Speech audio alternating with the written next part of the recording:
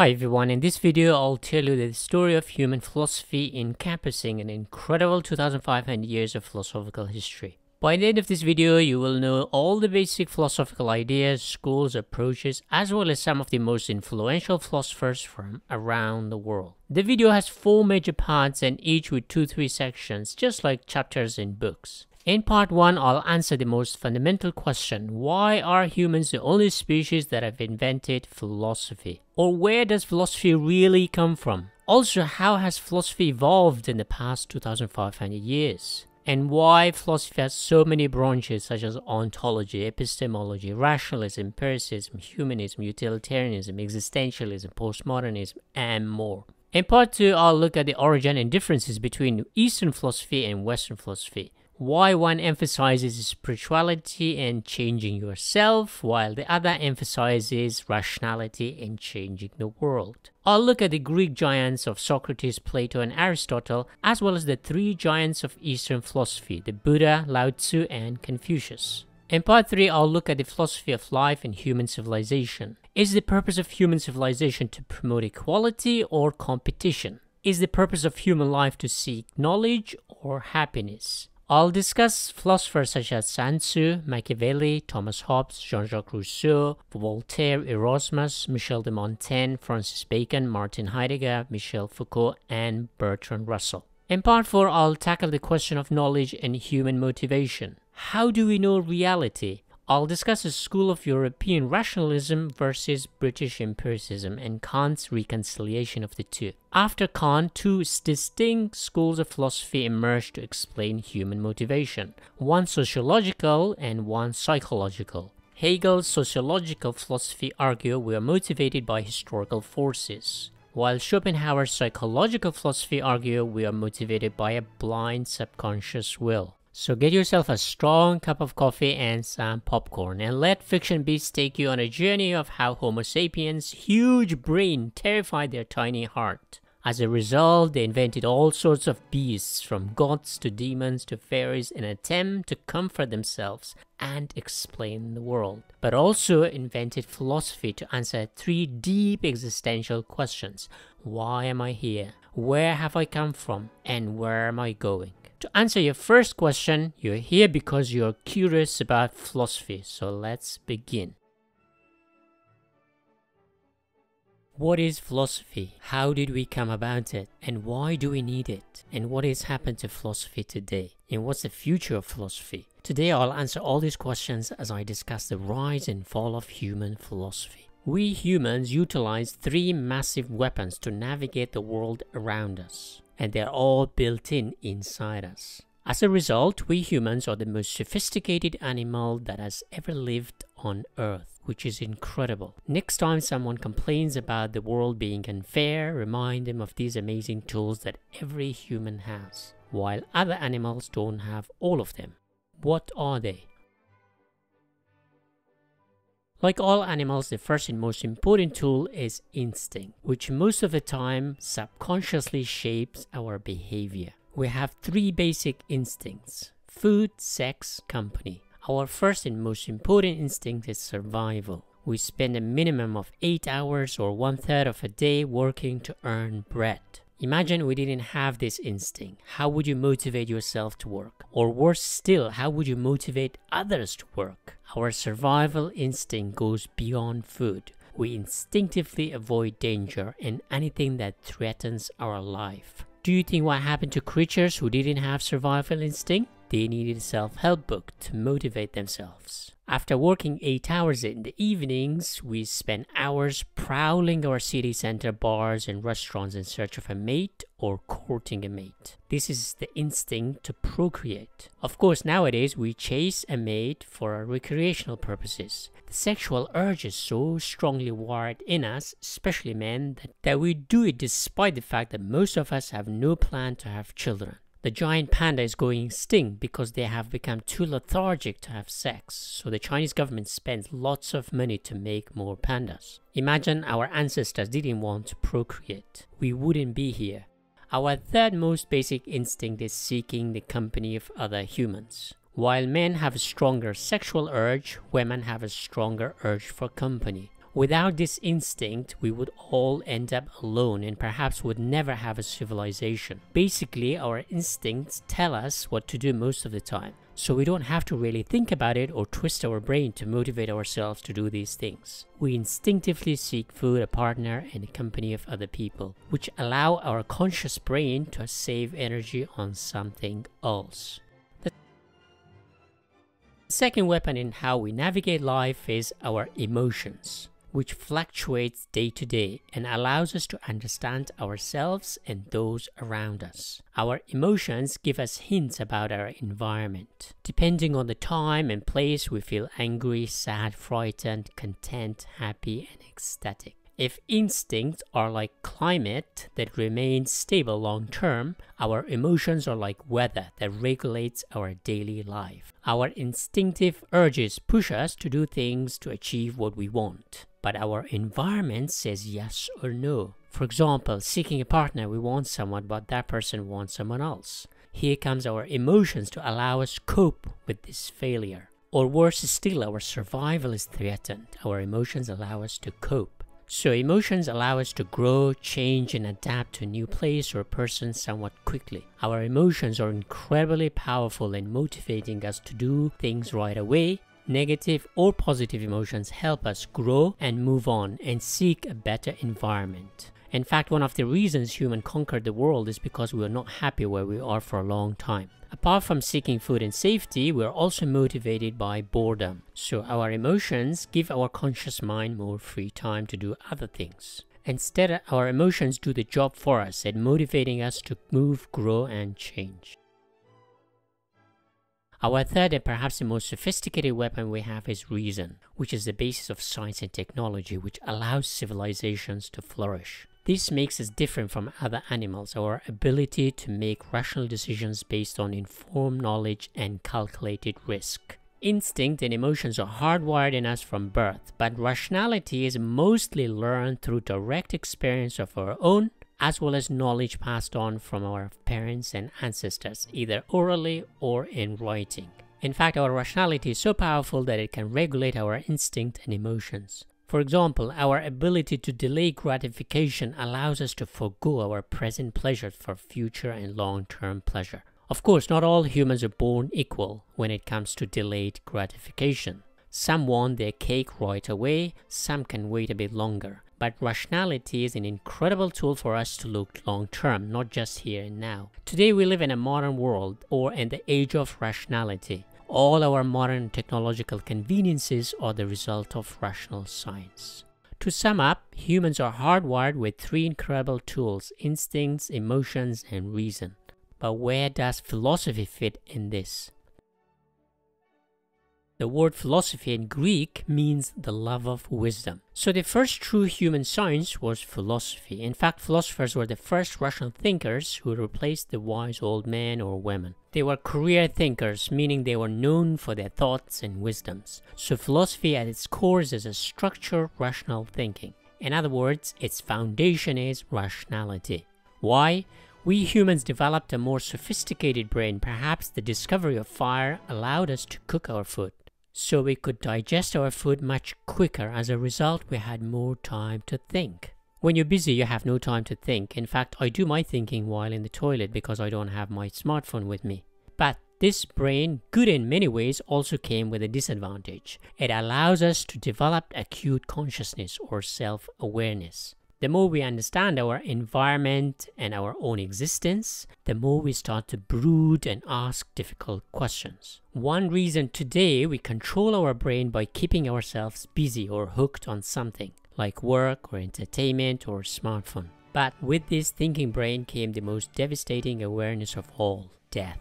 Other animals might know death when it comes to them, so they instinctively avoid danger. But we human beings know death from an early age. As rational animals, we learn from the past to anticipate the future. In other words, we anticipate death. Despite trying not to think about it, we have this fear in the back of our mind. So this brain of ours became powerful enough to ask important questions. Why are we here? What is reality and how we know it? Early humans couldn't explain the world, life, the things around them, especially the sun, the light, seasons, thunder, fire, etc. But the most important question was why death? This is the main theme of the oldest surviving human story, the Epic of Gilgamesh, written 3,000 or 4,000 years ago, in which the hero is seeking immortality. But unfortunately, he fails. So to console himself, he builds a city so people could remember him. Other humans invented gods and religions as security blankets.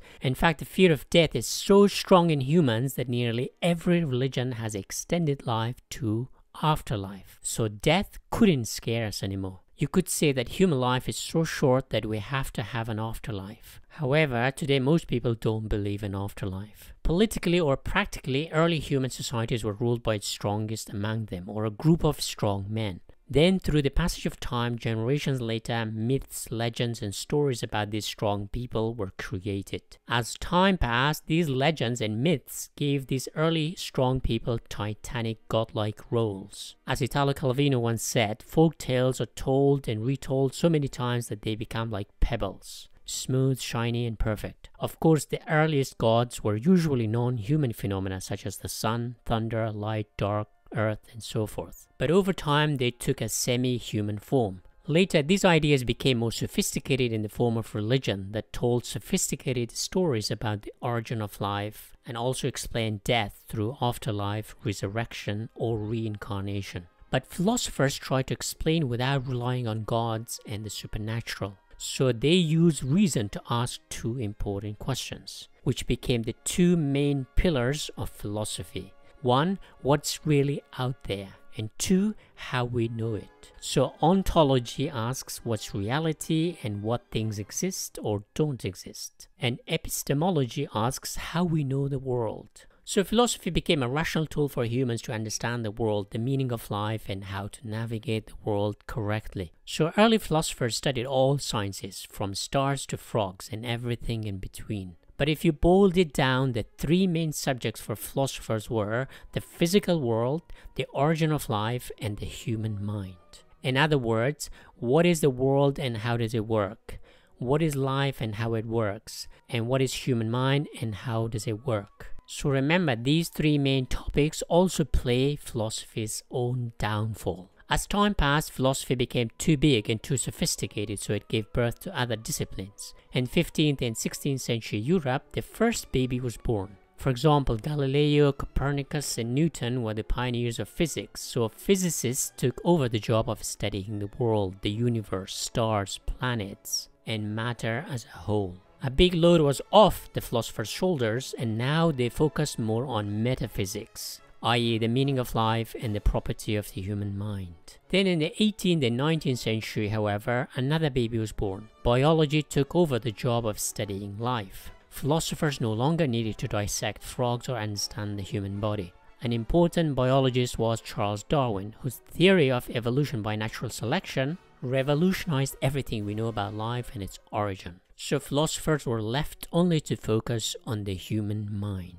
But unfortunately, they would snatch that away from philosophers too. In the late 19th century and early 20th century, philosophy gave birth to its last baby. We call it psychology, that took over the job of studying the human mind. Two big names are Sigmund Freud and Carl Jung, who both placed importance on the subconscious, the unconscious mind, as greater motivation in human behavior. So philosophers didn't have to diagnose the human mind anymore. For centuries, philosophers were doing the jobs of four people: a physicist, a biologist, a psychologist, and a philosopher. Now they could enjoy a bit more free time and just sit in their comfy chairs and be philosophers. After all, everyone has to retire at some point. But retirement is a tough period in anyone's life. Without things to do, you either face an existential crisis or become lazy and rot away. So today philosophers have become a bit lazy on the whole, but also they are a bit out of touch because physics, biology, and psychology have become too specialized. So philosophers don't have the time to rigorously study all three disciplines. Also, they don't want to get their hands dirty dissecting frogs or spending hours staring at a telescope to study the stars or spend time with mentally ill patients. So the big question is, what is the purpose of philosophy today? Should it unify physics, biology, and psychology once again? or should it find a new path for itself? Friedrich Nietzsche, the first to fully diagnose the problem of Western philosophy, took philosophy back to the cave through his Zarathustra, who, instead of prophesying for a single god and the divine, tell us about a new type of human, Übermensch, who, instead of following social values, create new ones through their artistic and philosophical works. Like the early humans who went to the cave to gain wisdom. Nietzsche criticized philosophy for being too rational, not passionate enough. Philosophy is an old man who has produced many amazing kids and now feels lost for purpose. Why? It's very simple. It lacks passion. Philosophy started as a rational tool, but it was also its downfall. As we saw, science like physics, biology took over the rational side of philosophy, and psychology took over the irrational side of philosophy. To put it very crudely, what is left? Not much. Is philosophy completely doomed? Well, not quite. I have an answer. Earlier I mentioned the three big human weapons: instincts, emotions, and reason. Biology and psychology are taking care of the instinct and the unconscious. Literature takes care of the human emotions through storytelling. And science takes care of reason. So is philosophy without a chair now? Not quite. My solution is human intuition. There you go. A new philosophy should be based on human intuition. What is intuition? In a nutshell, instincts are mostly unconscious, reason is mostly conscious, and emotions are somewhere in the middle. Where does intuition fit in? It is somewhere between instinct, the hard rock foundation, and reason, the hard rock roof over your head. So intuition is fluid between two solid surfaces, and also right next to emotions, which is very volatile and even more fluid. Intuition is a layer deeper than rationality and a level above instinct. So the new philosophy should be based on intuition because it has direct access to instinct but also reason. So in a way it fits right between the unconscious psychology and the conscious rational sciences like physics and biology. Scientists don't utilize intuition, so it's a perfect tool for philosophy to understand and explain the world. Why intuition? An intuition-based philosophy can equip us with a better weapon to cope with suffering. Rationality through sciences provides us with security, physical utility, and comfort through medicine and technology, like a traditional father would. Science builds your house, produces your food and clothes. Emotions provide you with love and care like a traditional mother would, which is literature and stories. Intuition provides you with the ability to have insights, original ideas, inventiveness, and the ability to connect dots so you have a goal or mission in your life or relevance in society. Intuition is fast, snappy, and in-the-moment insight or genius that allows societies move forward. In fact, most inventions and discoveries can be attributed to intuition, not rational thinking. Reason is slow, instinct is too rigid, and emotions cloud your judgment in the moment. But intuition is hit and miss. When it hits, it sparks a new light.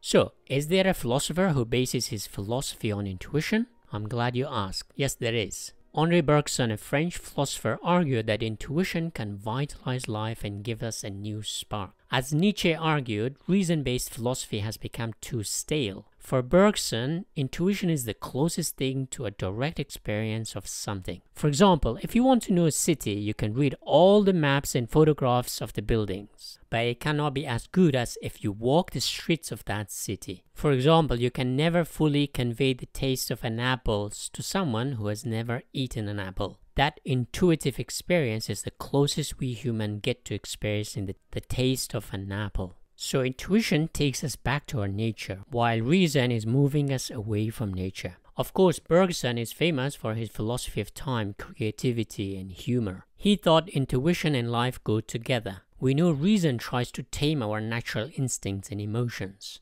Rightly so, but it can also go too far in taming us into a docile animal with no vitality. Bergson's philosophy is called vitalism because he wanted to liberate us from the chain of reason.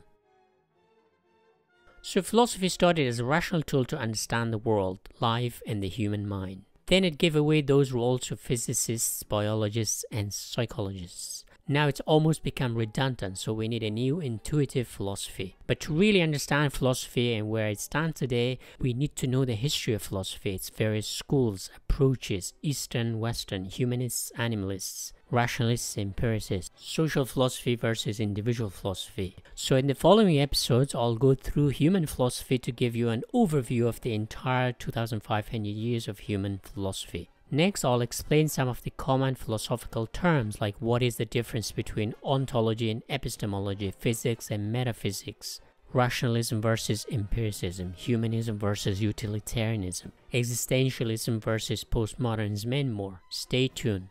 Thank you for watching.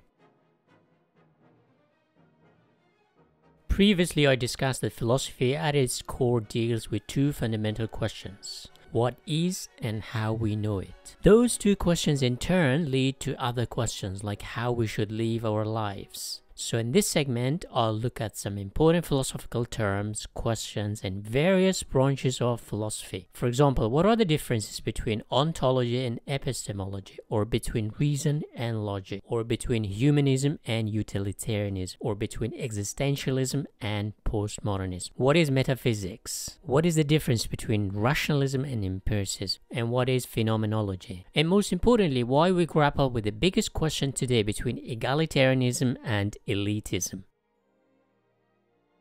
Ontology versus epistemology. Early philosophy was based on two main questions: what is reality, which became ontology, and how we know it, which is epistemology. So ontology asks what is and what is not, and epistemology asks how we know the thing that exists or does not exist. For example, according to ontological philosophy, humans are either animals or not animals. If not animals, therefore humans are sacred and fundamentally valuable. It is accepted as a foundation based on your beliefs, so murdering a human being is one of the most serious crimes. So, thou shalt not kill is based on ontological notion that human life is sacred. So ontological philosophy gave birth to sciences in order to understand the world, nature, and human biology. Aristotle is usually considered the father of modern sciences. Epistemology, on the other hand, is about how we gather knowledge. A good example is how we know what we know. Immanuel Kant said we can never know reality as it is, but we only know things on a limited level. Why? Because everything has to funnel through the human mind, which is structured in a way that categorizes things in a certain way. In other words, we humans put a structure onto the world based on how the human mind works. And the world in itself is unknowable to us because we cannot get out of our human mind. We can never know the thing in itself. Michel Foucault went a step further, saying that knowledge is power, meaning those in possession of science and technology have immense power over others. He said there's no impartial or power-free science. Knowledge is a tool in the hands of the powerful. I'll discuss this more later. So to sum up, ontology is the philosophy of existence, while epistemology is the philosophy of knowledge of that existence.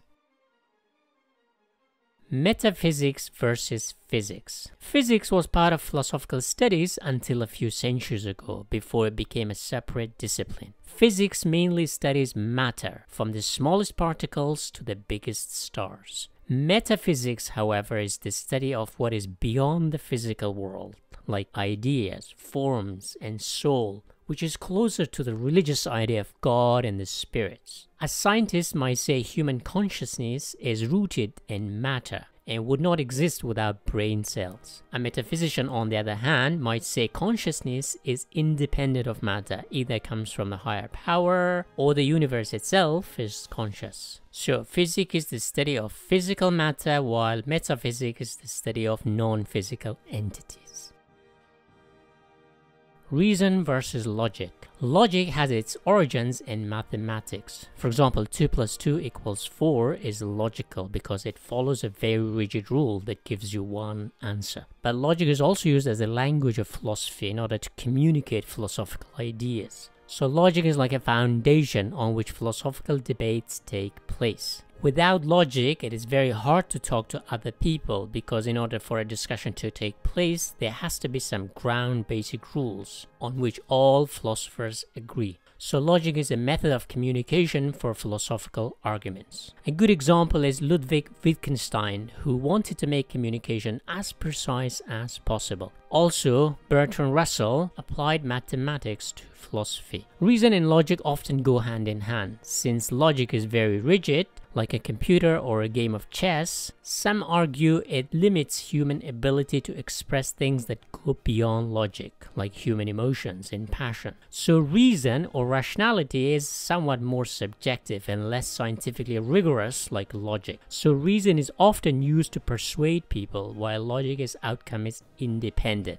In other words, if someone uses logic, the outcome might not benefit the argument, while reason is a bit more selective. So people use reason to support their argument. We often use rationalization as a negative form of reason used to persuade people. Logic is more mathematical, while reason is more linguistic.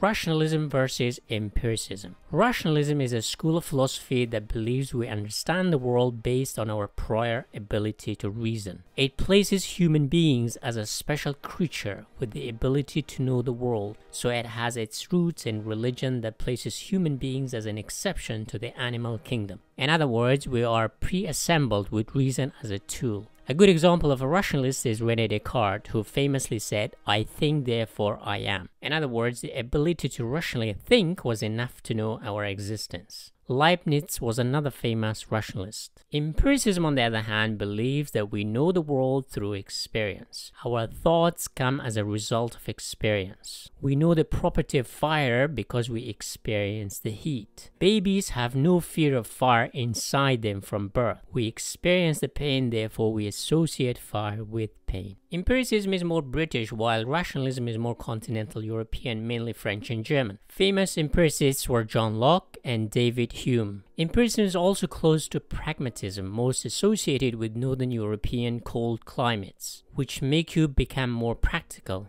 Immanuel Kant combined rationalism and empiricism in his philosophy, saying that experience is not enough to know the world. Our own mental structure imposes categories to the world. In other words, we are not passive, just receiving knowledge through experiences, but we actively give the world a structure. He said we cannot know the world as it is, but we know it as our mind is structured. But our knowledge of the world is limited to the limit of the human mental structure. Kant's philosophy also gave rise to a phenomenology that studies an object relative to our own experience, not the object in of itself. Kant made a distinction between phenomena, which is how we experience the world, and noumena, which is the world in itself, which we can never know. I'll discuss this later. So, for rationalists, we know the world because we know, while for empiricists, we know the world because we experience things.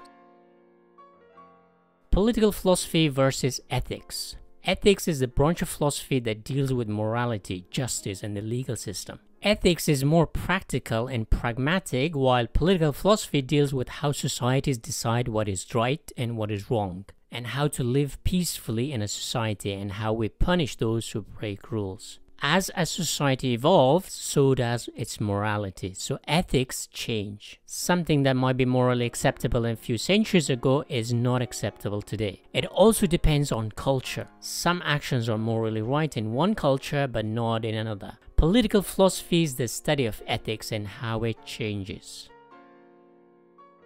Egalitarianism versus elitism. One of the most fundamental questions philosophy has grappled over centuries is the idea of equality versus quality. Egalitarian philosophy has its roots in religions such as Christianity, that all humans have equal dignity and are equally sacred. But egalitarianism as a philosophy became prominent in Europe during the Enlightenment period of 18th and 19th centuries. Karl Marx is perhaps the most famous egalitarian philosopher who believed in a communist society where all the resources were shared equally among people. Elitism, on the other hand, believes that we should run society based on meritocracy, meaning not everyone gets a trophy. Some people deserve certain rights and privileges because they earn those things. Elitism has its roots in nature because the animal kingdom runs on a hierarchy, which is part of the evolutionary process. The most famous elitist philosopher was Friedrich Nietzsche, who incidentally lived around the same time as Marx. For Nietzsche, great artists and philosophers are not the same as ordinary people, therefore should not be treated so. Today, the biggest debate in the West is these two schools of thought: equality for all or privileges for those who earn them. So, egalitarian philosophy believes in equality for all, while elitist philosophy believes in merits.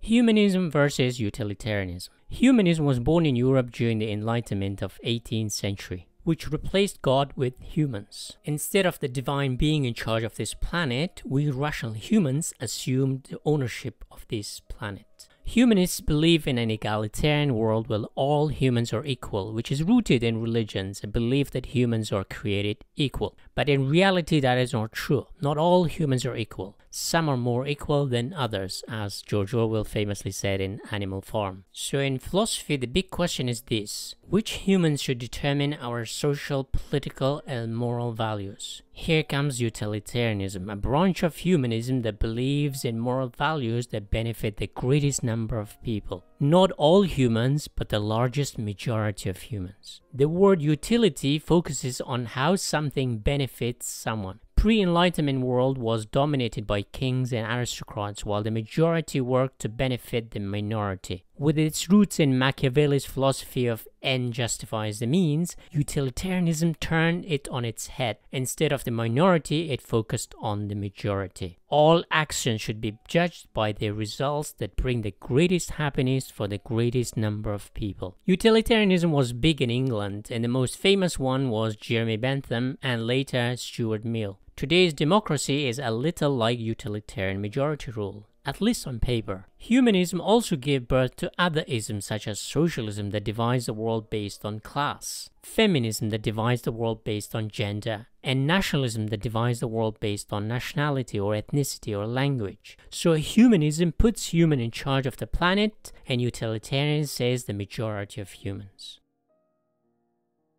Postmodernism versus existentialism. Existentialism, popularized after the philosophy of Nietzsche, argues that everything starts with our existence, not God or some divine essence. There is no divine spark, but we just develop a sense of self during our life. Nothing is given to us prior to our birth. A famous existentialist philosopher was Jean-Paul Sartre, who said that since we have no essence, we are responsible to make something of ourselves. He famously said that we are condemned to be free. While existentialism is concerned with the individual, postmodernism, popularized in France, is more concerned with communities or cultural groups. Just like existentialism, it is also rooted in the philosophy of Nietzsche, specifically in his criticisms of a single truth within the Western philosophical tradition. While existentialism focuses on the condition of the modern existence, postmodernism focuses on the idea of truth and social values. Western philosophy believed in a single truth, like the idea of a single God. So postmodernism questioned European modernity as a project to unify the whole world around European values of individualism,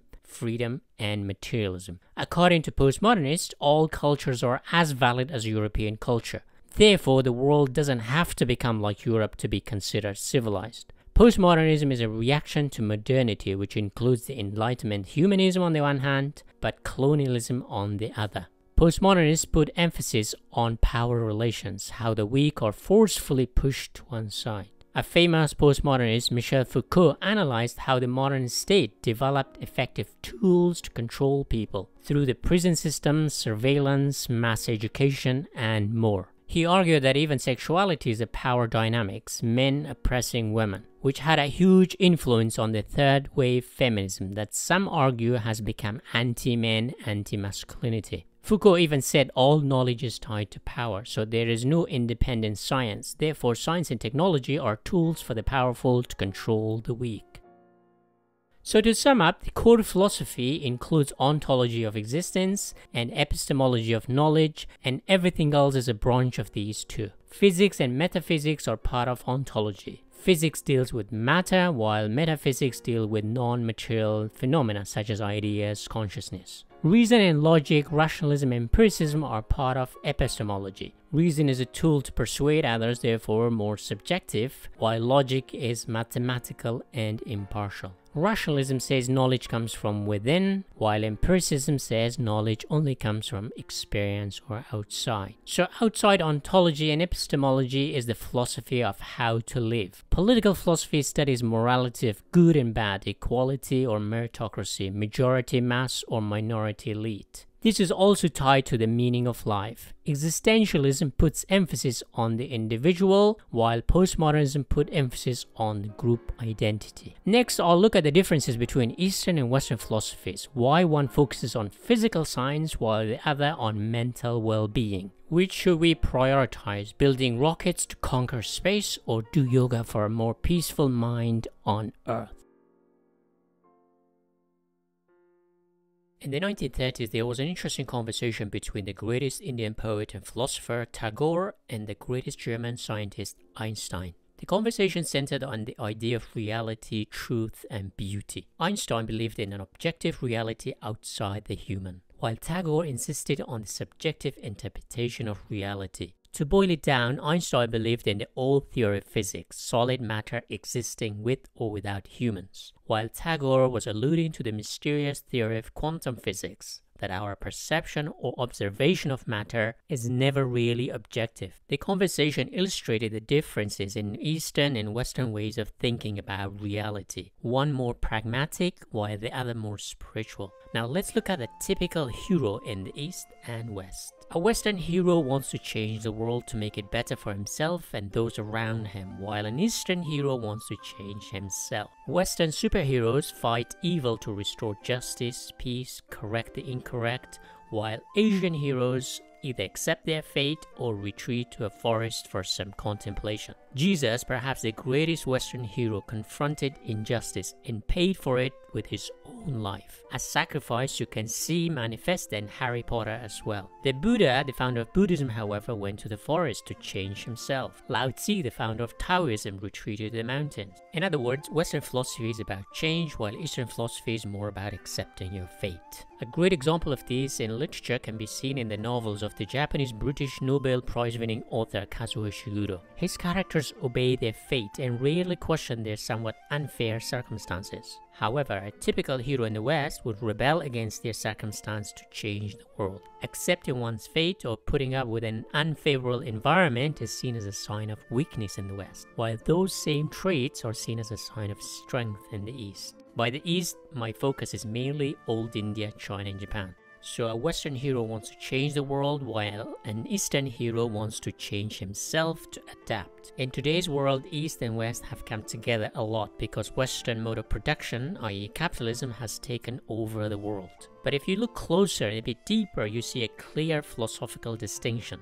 And if you go back in time, the distinction appears more clear. Why has Eastern philosophy's main focus been on mental well-being, happiness and spirituality and community, while Western philosophy's main focus has been physical well-being, rational science, technology, materialism, and individualism? Of course, this is a broad generalization, as there are so many philosophers on either side who are exceptions to the rule. But generally speaking, the main distinction is spiritualism versus materialism, community versus individualism. So in this video, I'll look at some of the answers, but also give more detail about the differences between Eastern and Western philosophy. Does the climate, terrain, and the soil have anything to do with it? Are merchants more concerned with materialism and farmers more with spirituality?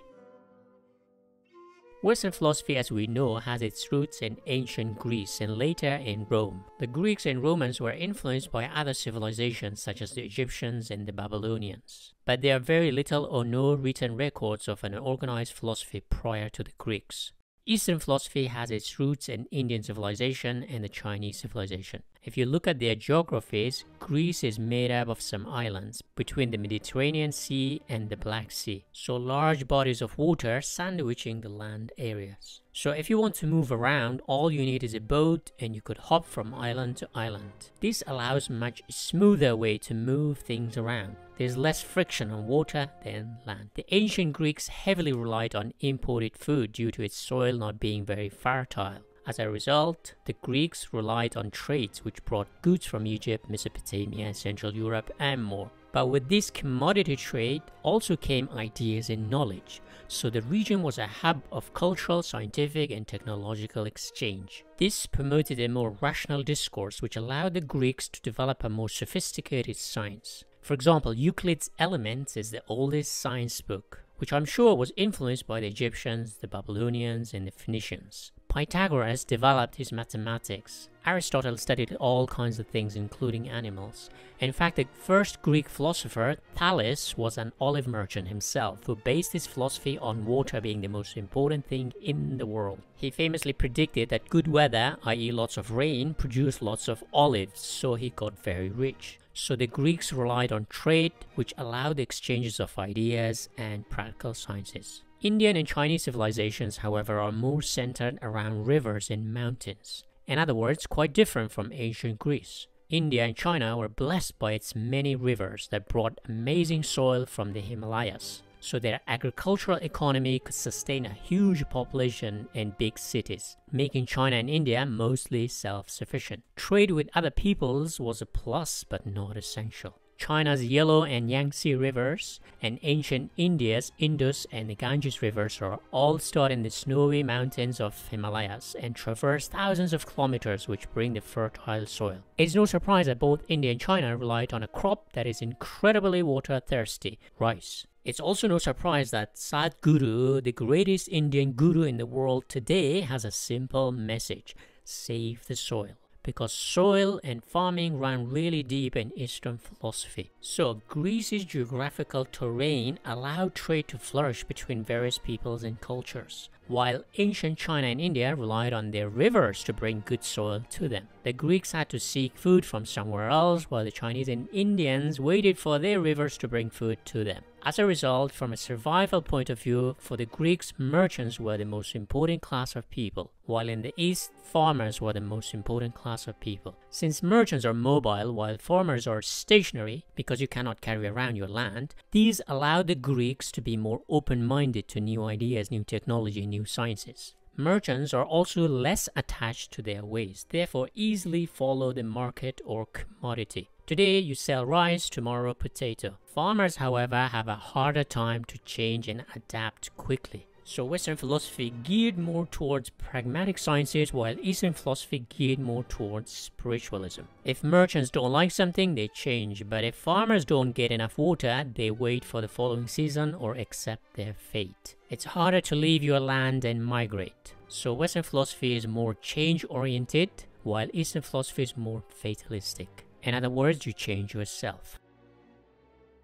Climate also plays a role. India and China tend to be warmer throughout there, so it makes sense to be in here and now, which Buddhism teaches. Also, seasons play a predictable pattern every year, and people live a more cyclical life. Monsoon comes every year. Rivers flood at a specific time of the year. In a way, it was very similar to the Egyptian way of life around the River Nile. Of course, when you rely on a river, you also experience great famines, but they come every few years or decades. The Greeks navigated the seas where you're for the most part in control of where you're going. Meanwhile, Eastern civilizations were centered around rivers. On rivers, your course is fixed. The river takes you where the river takes you. As a result, Eastern philosophy is more fatalistic. The fate of humans, animals, and plants are in the hands of the same rivers. It meant that they saw all living beings as part of one big family. So they didn't put humans as being outsiders or special or above everybody else. In Hinduism, Buddhism, and Taoism, we are not only from nature, we are nature, just like other living beings. The Greeks, however, experienced colder winters, so they had to source and accumulate food for colder days. Since they relied on trade, wars always disrupted trade routes, which meant you had to source your food from somewhere else. Merchants relied on peacetime to continue trade, but they also benefited from wars as certain commodities were more sought after. It is the old adage, war fuels the economy, as money is moved around faster than peacetime. Since things are pretty unpredictable, the Greeks had to think long-term and prepare not just for the cold winter, but for the future in case of warfare. Future became the most important time, not here now, but next month, next year. You couldn't afford to be here now like a Zen Buddhist. So this long-term or linear perception of time became the dominant way of looking at the world among the Greeks. A famous example is Aristotle's teleological philosophy that everything has a purpose, usually a single destination in the future. Western philosophy also, through an exchange with the Middle Eastern religions like Judaism, Christianity, and later Islam, came to understand that humans were separate from the animal kingdom. We are kicked out of the Garden of Eden, punished for our mistakes. As a result, you try to compensate for your past mistakes. You want to correct the incorrect. What do? You fight for causes. If you look at literature, heroes are often people who have sinned or made terrible mistakes. To redeem themselves, they fight injustice. One way to fight for injustice is to make other people's life better, often materially. You study the world, you invent new technology to make life easier for others. Eastern philosophers were not looking for material comfort, but more for mental and spiritual comfort. Buddha and Laozi left the city and their spiritual quest and went to the mountains and forests. Solitude allows you to seek answers inside you, not on the outside. Even today, most Buddhist temples in India, Japan, and China are located in the mountains and forests, away from the crowd, so people can get away from other people. The core doctrine of Buddhism is that material comfort doesn't make you happy in the long run. The Greeks, however, gathered in the city to debate and dialogue, like Socrates, who would walk around on the streets of Athens asking people questions, while others established schools like Plato's Academy or Aristotle's Lyceum. Western philosophy relied on dialogue and exchange, like merchants do, to flourish, learn, and improve. The West built universities, churches, and schools in the middle of town and villages so everyone could come, not some remote temples that nobody could go to. In Eastern philosophy, you don't force your will on nature to control or change it, but you try to flow with nature. Since both India and Chinese civilization were centered around rivers, often river flow is seen as nature's way, in which you don't resist or remove obstacles in your way, but move around those obstacles. In other words, you change yourself, not the outside world. A good example is Indian traffic moves around an obstacle, be it a cow or an accident. While in the West, a small accident on the road brings everything to a halt. So Eastern philosophy tells you to be more fluid, flexible like yoga, and less rigid. But Western philosophy relies on manipulating nature through science and technology to make life easier for humans. As a result, we live in a very comfortable period in history. Millions of people couldn't survive to adulthood, but today, child mortality is at its lowest in history. People live longer, healthier. But this also has negative consequences for other species on Earth, as the more comfortable we are, the harder it becomes for some other species in some areas.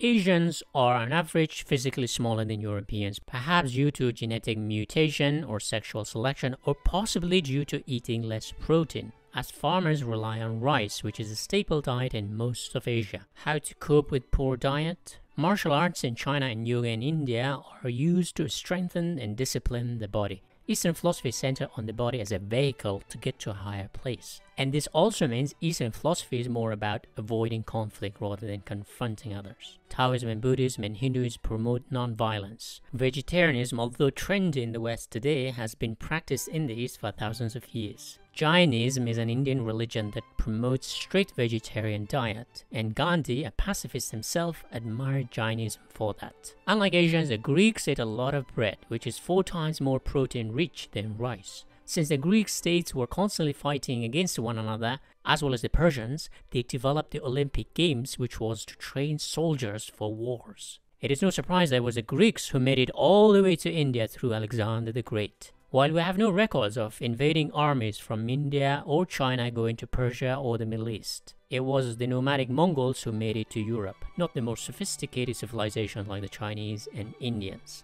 In fact, the Chinese built walls to shield themselves from the Mongols. And India was ravaged by a series of invasions by the Greeks, the Persians, the Muslims, the Mongols, and even the British. Why? Eastern philosophy is less centered on conquering the world, but conquering yourself. For example, Buddhism is centered on the inner conflict of fighting or resisting your own desires. If you focus on your inner conflict, you are less likely to engage in an external physical conflict such as tribal or ideological. In Hindu yogi teaching, your soul is the real you, while your physical body is acquired through food you put in your mouth. Not just that, you also acquire your ego or the sense of self through impressions and experiences with others. So your soul is permanent and your body and ego are temporary, fleeting, and acquired. Now, Einstein versus Tagore conversation on the nature of reality makes sense. Einstein sees an external world, while Tagore sees everything internal. In other words, yogi philosophy is based on the pursuit of becoming one with the universe.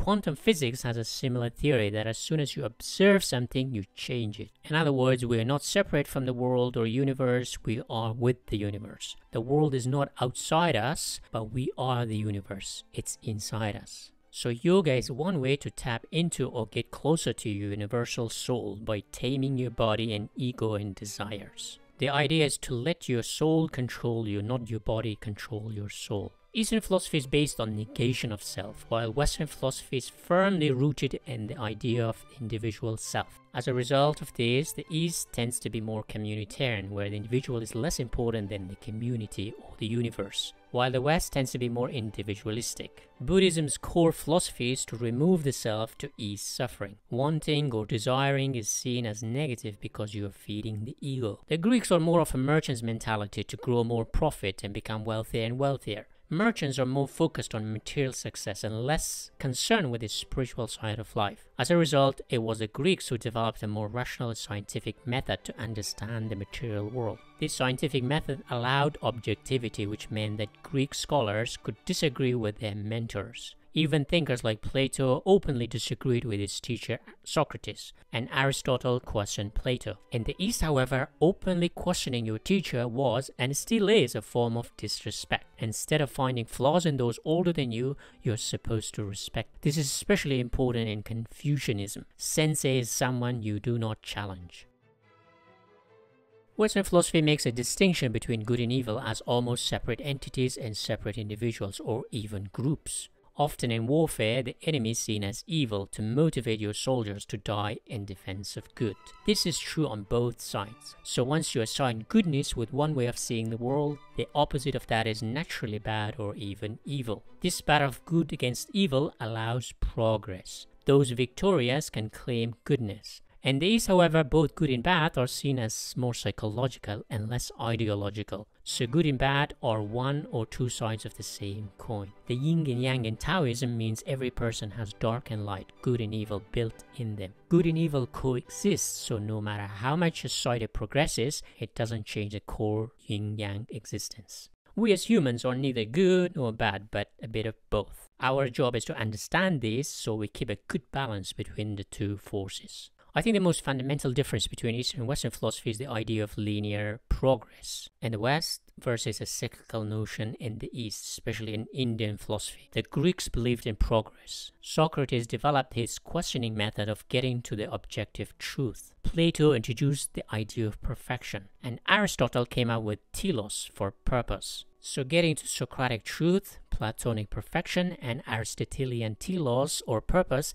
gave birth to a Western progressive philosophy and science. So instead of focusing too much on the spiritual side of life, the West focused on making the physical life easier by deploying a scientific method to understand the world and invent technologies that made life easier. As a result, most people today live a comfortable life thanks to Western civilization. People live longer thanks to Western medicine and technology. When survival is no longer an issue, people seek meaning and purpose.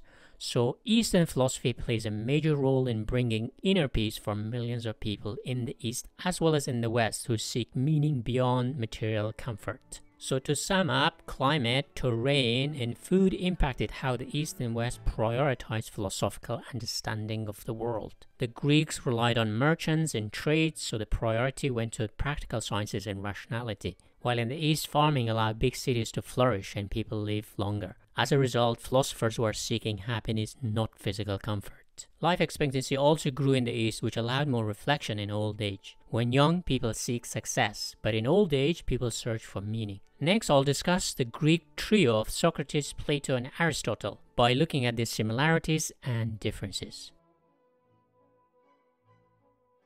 In 399 BC, the Greek democracy condemned one of the greatest philosophers to death for spreading bad ideas among the youth. Today he is considered the father of Western philosophy and possibly the father of Western civilization. His tragic death sparked a new human philosophy that was based on rational thinking, not religious dogma. Who was this man? It was of course Mr. Socrates. Well, he lost his life, but rationality triumphed. He paid the price with his own life.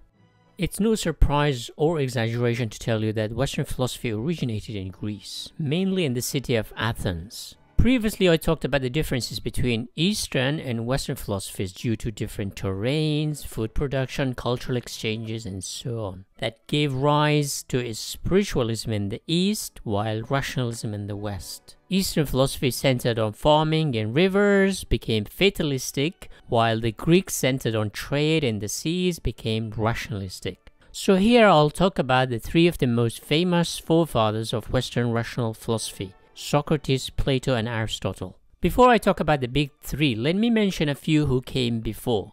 The first known Greek philosopher was Thales of Miletus, who said that everything is made of water. Today we know that 60% of human body and 70% of our brain are made of water, so he was right. He also used reason to predict how the weather affected olive harvest and made a lot of money as a result. People at the time believed a good or bad harvest was in the hands of gods. So Thales understood that it had nothing to do with it, but just good weather. So Western philosophy from the very earliest time emphasized rationality to understand and manipulate nature to benefit humans. And he was a businessman. Another notable philosopher was Pythagoras, famous for his theorem a squared b squared equals c squared. He argued that the world is run by mathematical rules which can be understood through numbers. Even musical harmony is ruled by geometrical rules. So Pythagoras based his ideas on mathematical logic, which is a step deeper and more rigid than rationality. Another logical philosopher was Parmenides, who also used logical thinking and reasoning to prove that human experience gives us false perception of the world, often contradicts with logical thinking. So early Greek philosophers paved the way for rationality to become the method of thinking. Socrates. If you have to name one person as the founder of Western philosophy, one name stands tall above everybody else. It is, of course, Mr. Socrates, not the football legend from Brazil, but an ancient Greek dude who lived between 469 and 399 BCE. He was the true father of Western philosophy because he developed a robust philosophical method to understand the meaning of life and to expose dogmas. Unlike everyone else, he did not accept things at face value. His questioning or dialectical method of examining everything through a series of questions to get to the bottom of things or finding the truth became the basis of modern scientific method. To understand something, you have to go through a series of questions like what, where, when, why, and how. Once you go through all these questions, the answer you get tends to be the best answer out there. Today's science does the same thing. Scientific theories are tested through a series of experiments. Socrates also questioned the purpose of life itself. For him, the purpose of life was to be virtuous. How can you be virtuous? Again, you have to examine your life critically. You cannot sit in your comfortable chair and live in ignorance. Uncomfortable truths are better than comforting lies. He famously said, "The unexamined life is not worth living." In other words, ignorance wasn't bliss, just stupid and unworthy. This had a massive psychological shift in how people saw the world and themselves. You couldn't just rely on gods or even the priests. You had the ability to rationally question things and get to the truth for yourself. The Athenian democracy saw him as a threat, awakening the youth, so they forced him to sip hemlock poison, which killed him in 399 BC, making him a true martyr of philosophy. Socrates was a street philosopher who walked around the streets of Athens to question people and have a dialogue about life and philosophy. He was like a modern-day provocateur or a whistleblower. The authorities didn't like it. Socrates' philosophical legacy was to make truth the most important aim of philosophy. Philosophy wasn't to tell you comforting lies, but it was to challenge you into discomfort. In Western philosophy, Socrates narrowed its scope into one single truth, which is the basis of modern science today, searching for the ultimate theory that explains everything. Quote, "There's only one good, knowledge, one evil, ignorance." This single truth became the cornerstone of Western philosophy for almost 2,500 years, until the German Nietzsche questioned it, paving the way for postmodernism that believed in multiple truths. Socrates didn't leave any written records because he was busy on the streets challenging strangers about their truths. I wonder if he was around today, how he would challenge people about my truth, your truth. First, people would think he's crazy. Second, he would go mad with everyone having their own truths. Plato. After the death of Socrates, the torch was passed on to one of his students who also wrote his teacher's philosophical ideas down. Plato, who lived between 427 and 347 BCE, having witnessed his teacher executed by the democratic mobs, was an idealist, arguing that we all have a perfect idea of something, but in reality this does not exist. It only exists in our mind as a perfect form of that thing. There are chairs we see inside a room, but those are just models of a perfect chair that only exists in our mind.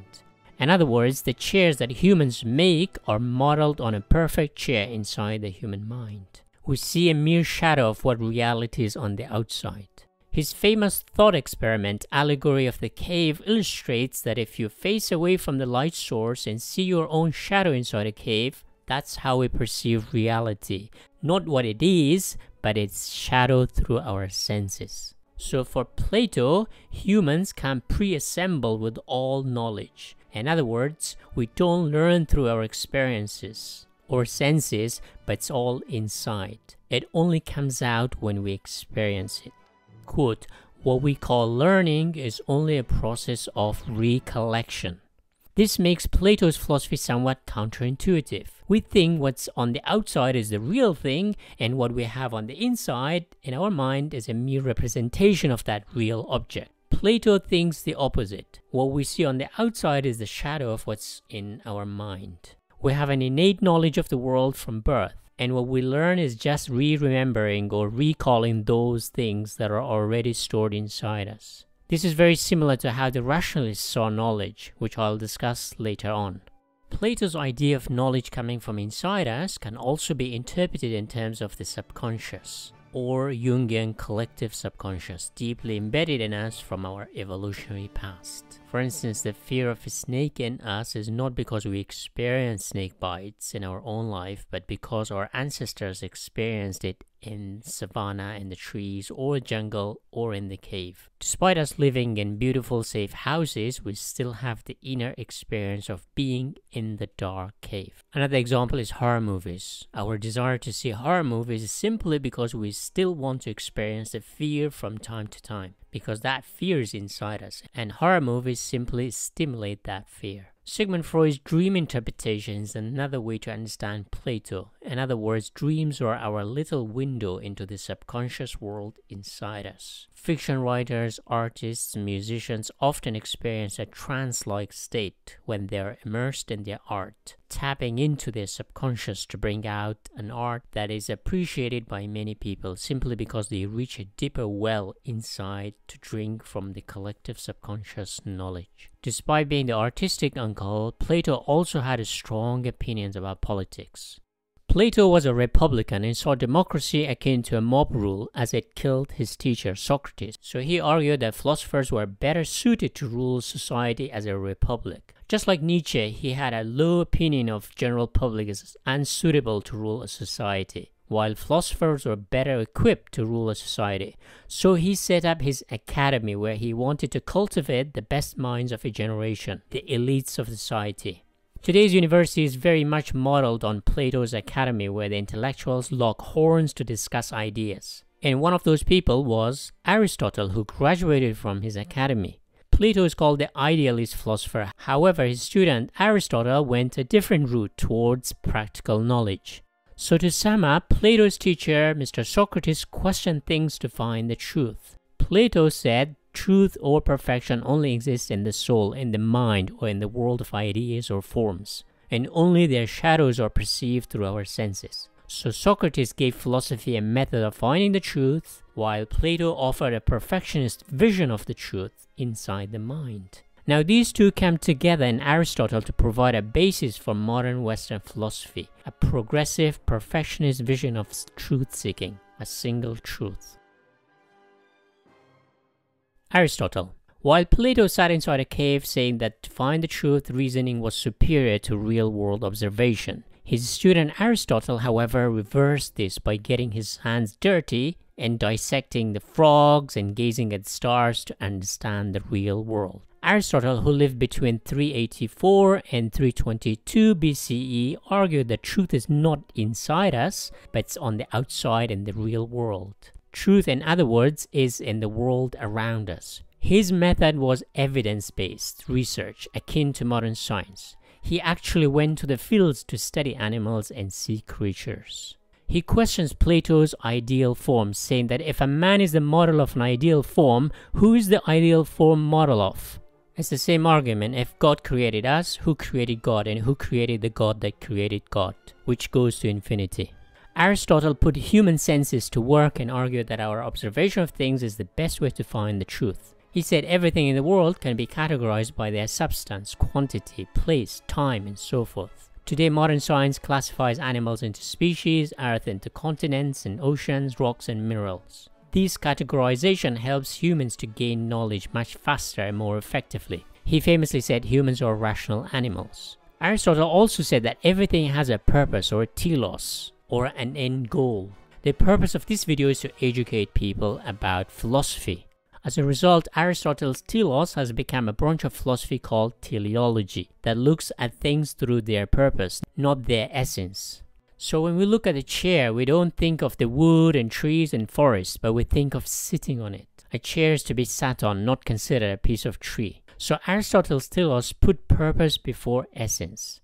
As a result, Western philosophy is a very purpose-driven way of thinking, which emphasizes something's utility or use before its essence. As a result, Western cultures value solution to problems, efficiency, and pragmatism that make things better. Today, modern science develops useful technology, so it's heavily utility-based. We like useful things. The purpose of science is to develop technology to make life easier. What is the purpose of human civilization? To reach perfection, which is a kind of Aristotelian teleology. So Aristotle's telos coincided with the Christian view that we are heading towards an apocalypse or heaven, a perfectionist utopia where you're happy and blissful. In science, we're heading towards a perfect understanding of the universe and life. So telos allows us to make plans, have goals, and strive towards something. Without an end goal, it is hard to motivate ourselves to do things. Just like Plato, he also set up a school called Lyceum, where he gathered all the best minds of his generations to study. One of his most famous students prior to the Lyceum was a man who took his teleological teaching to conquer the world. It was, of course, Alexander the Great, who made it all the way to India in his attempt to conquer the world. I should point out an important Greek philosopher who lived outside the rationality-dominated school. It was Epicurus, whose philosophy centered on happiness, not rationality or truth. So instead of an academy or school, he set up a hippie-style garden where he gathered his friends to talk philosophy while enjoying life in peace and tranquility. Epicurus understood that the biggest enemy of happiness is also the main reason humans invented philosophy. What is it? The fear of death. The entire foundation of human philosophy rests on this mystery. Epicurus had a very clever answer. He said the fear of death is irrational. It makes no sense. Why? For the simple reason that we do not know death. Not only that, we cannot know death, because nobody has returned from death to tell us what it is. Death is just one-way street. Now that we know the fact that we do not and cannot know death, why fear it? We're afraid of lions because we know they can eat us. We're afraid of fire because we know the pain. But we cannot and will not know death. It's totally irrational to be afraid of it. Instead of worrying about death, we should make the most of this life by living in and spreading peace and happiness among others. Later, his philosophy was adapted into utilitarianism to maximize happiness for the majority of people. But despite his philosophy of happiness, Epicurus remains an outsider in Western philosophy. So to sum up, Socrates questioned people on the streets of Athens to critically examine things in life. Plato sat inside a cave, not literally though, and asked himself about the ideal form that may have come from God or the human mind. While Aristotle went to the field and got his hands dirty to understand the natural world. Socrates placed virtue in knowledge and rational truth, while rejecting passion, emotions, or faith as dogmatic. This was Nietzsche's biggest problem with Western philosophy, which he squarely blamed on Socrates. Too much rationality ignores human passion and heavily relies on reason, which is rigid, inflexible, that turns us into machines. Plato, however, retreated to himself and argued that perfectionism doesn't exist on the outside, but only on the inside in our head. The world is a terrible place precisely because it's a skewed model of a perfect form that only exists in our mind. Plato's ideas were closer to the religious idea of God, so later Christians and Muslims interpreted Plato's perfect form as God. God is perfect, while humans in the world are imperfect images of God. Aristotle said, forget about the imperfect world. Someone has to go to the field to study the bloody nature through observations and dissection. So his method was empirical science, which became the basis of medieval Islamic science and later 16th century European science. Next, I'll talk about the three horses of Eastern philosophy: the Buddha, Laozi, and Confucius. Previously, I discussed the Greek trio of Socrates, Plato, and Aristotle who influenced Western philosophy. The three most famous Eastern philosophers were Laozi, the founder of Taoism, the Buddha, the founder of Buddhism, and Confucius, the founder of Confucianism. I'll mainly focus on their philosophies and less on their religious practices, which are quite different in different countries. Eastern philosophical tradition is very rich and complex, so these three philosophers can help us shed lights on Eastern spirituality. Laozi. Laozi or Laozi lived in 6th century BCE in China. He is said to be the author of the Tao Te Ching or Tao Te Ching, which is the foundational text of Taoism, a philosophy that traces its origin to shamanism and Hermeticism. Taoism, which is also sometimes called Taoism, literally means the way or the enlightened path or nature's way, which is a spontaneous, eternal, and an unnameable and undefinable. Quote, nature does not hurry, yet everything is accomplished. It is simply the flow of the universe, such as gravity allowing rivers to flow downward without an effort. The core idea of Taoism is the doctrine of Wu Wei, which can be translated as non-resistance or action through inaction. Wei means purposeful and intentional, while Wu means there is no or lacking. So literally it means there is no purposeful act. A good metaphor for humans to live their lives by is river, which the Chinese civilizations relied on. Rivers flow downward. If hindered by a rock, instead of moving the rock, they flow around it. This means we should live our lives in alignment or harmoniously with nature, not against nature. Another important idea of Taoism is yin and yang, or good and evil, which live together inside everyone, as we all have the dark and light. You cannot separate the two. I think this fundamentally differs from a Western religion, so good and evil are thought to be separate entities. However, according to Taoism, there are two sides of the same coin. Everything is neither completely negative nor positive, but a bit of both. In other words, a saint has his sins and a sinner has his redeeming qualities. In Taoism, humans are one manifestation of the Tao or the Way. You could say just one species among millions of other species. Laozi emphasized not to follow one's desires, goals, or ambitions, but rather find your natural flow. Ziyan, which literally means naturally, is a Taoist value which emphasizes natural creativity and spontaneity. As a result, Taoism is seen as the religion of the artists who live a more intuitive and spontaneous life that mimics nature's flow. You could even make a connection between Carl Jung's psychology of the collective subconscious, deeply embedded memories of our species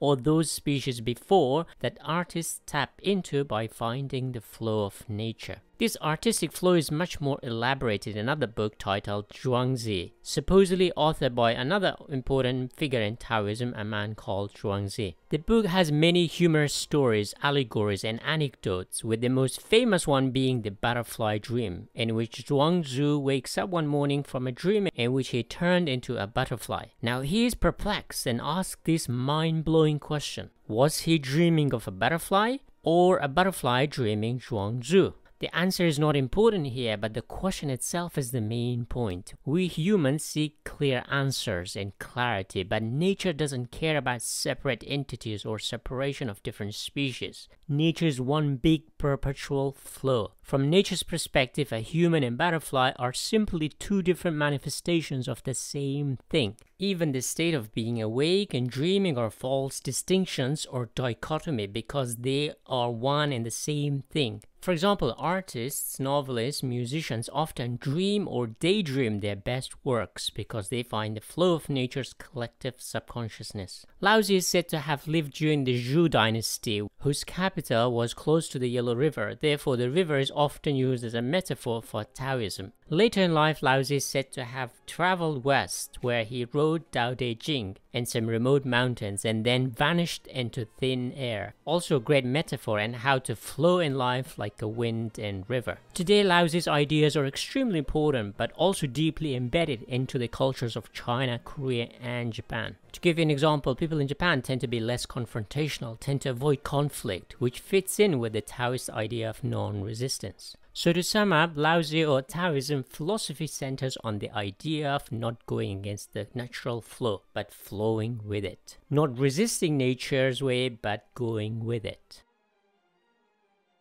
Buddha. Siddhartha Gautama, or the Buddha, lived a luxurious life in a rich northern Indian family between 563 and 483 BCE. But he wasn't happy. He learned that suffering was universal among the poor, rich, young and old men and women. But why do we suffer? The reason we suffer is because our desires for pleasure. The more we get, the more we want. If we have a big house, next time we will not be fulfilled if we don't get an even bigger house. Bigger cars, more partners, more wealth, friends, subscribers, followers. At no point in our life we can satisfactorily say it is enough. A good example is addiction. If a small dose makes you high today, but you need a larger dose to give you the same high a month later or a year later. In other words, as you experience more, your desires also grow bigger. So life is just an endless cycle of desire, fulfillment of that desire, and more desires. How do we solve this problem?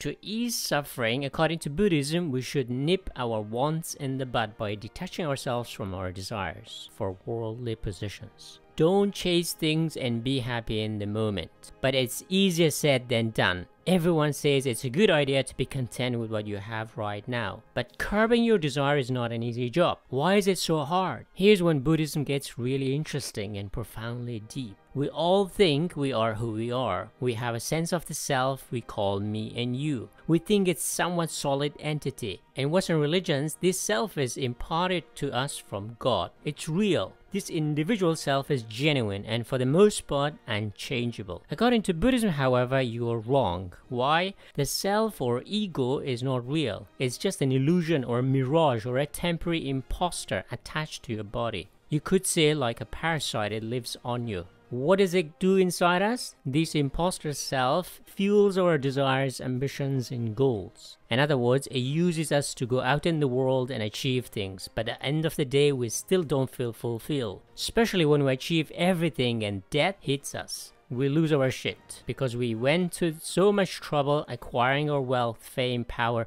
and now death is snatching all away from us. It's a bad deal. So what is the solution, Mr. Buddha? His answer might shock you. According to Buddhism, to be truly enlightened and blissful, you have to achieve the nirvana stage, which means we must kill the imposter self. This thing we call the self or ego is the source of all our desires. To not desire anything, we must remove the self. According to Buddhism, our soul is the real thing and also very much universal, while the self is a kind of picture we put in our head every time we are born in our various reincarnations. One way to understand this is perhaps through Mr. Plato, who also said that the idea of things is the perfect form and the real things on the outside is a mere shadow of the real thing. In Buddhism, your soul is genuine, eternal, and universal, while your body or ego are temporary and fleeting. We're not separate from the universe, but a tiny part of a big whole. To become happy and one with the universe, you must detach yourself from your desires and kill the self through meditation, solitude, and rigorous physical and mental discipline. Quote, "A disciplined mind brings happiness." This is very similar to Arthur Schopenhauer's philosophy of the blind universal will, which is a force beyond our control, yet it rules most of what we do in life. There's a disagreement whether Schopenhauer reached the same conclusion independent of Buddhism or Hinduism, or he was influenced by these Indian philosophies. I'll discuss Schopenhauer's philosophy in more detail later on. So according to Buddhism, to be truly enlightened is to not see yourself as a separate self, but part of a bigger whole, part of conscious universe. So true inner peace comes not from outside, for example by achieving your goals, but from inside once you become enlightened. Buddha's teachings through various forms of Buddhism are incredibly important in most of East Asia. Buddhism has also become one of the most influential philosophies in the West too, as it emphasizes individual inner journey rather than collective prayers in a church. So to sum up, Buddha was a rich, powerful prince but wasn't fulfilled in life and realized that all humans suffer because of our desires. To ease suffering, we should detach ourselves from our desires, and to be truly blissful, we should eliminate the self or ego through meditation and mental discipline. Confucius. While both Laozi and the Buddha escaped society for some solitude and inner peace, Confucius, who lived between 551 and 479 BCE, however, tried to solve the practical socio-political questions like how we can live politically and socially together in peace and harmony, or how to organize society in a way that is peaceful. So his philosophy is less individualistic but more concerned about the collective existence, especially in big cities and countries. To find a great solution for socio-political coexistence, Confucius looked at how nature organizes things, especially in the animal kingdom. One of the biggest problems and the main source of wars and violence in human society is when there's confusion as to who stands where, who gets what, who owns what, who is responsible for what. He understood that the best method was the natural hierarchy or a pyramid social system. Without an established system of hierarchy or authority, there's chaos and confusion.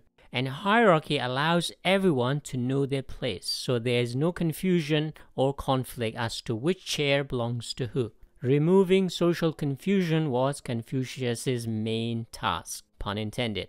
Now, not only everyone knows their own place, they also know other people's places too. So instead of a police watching everyone or patrolling the whole society, now everyone can watch each other. If someone sits in the wrong chair, other people can tell him it is not his seat. So if everyone knows their place, everyone can watch everyone, so nobody dares to disrupt the social harmony. So kings at the top of the pyramid and everyone else take their place based on their ranks and age, just like a game of chess. Perhaps the most logical game humans have invented. Confucius also realized that everything starts in the family, because it's the first line of defense against chaos. A solid family structure means a solid foundation for society. Inside the family, the man is at the top, then wife, then sons, and then daughters. One of the most common criticism against Confucius is the possibility of tyranny. Those in positions of power can abuse it. Confucius also emphasized responsibility and duty. Those at the top are responsible to protect those below them. A king is responsible to keep people safe, and a man in the family is responsible to protect and provide for his wife and children. Those below in return are loyal and follow their superiors and do as asked. To understand Confucianism, you should look things not just from an individual point of view, but from a collective perspective. For example, if your body parts didn't function in alignment with the rest of your body, you are sick and needs treatment. Society is the same. If one or few members push things in the opposite direction, there's violence, which is a social illness. You might think it's pretty outdated, but you would be surprised that this Confucian hierarchy is a pretty efficient system which is at work in modern companies.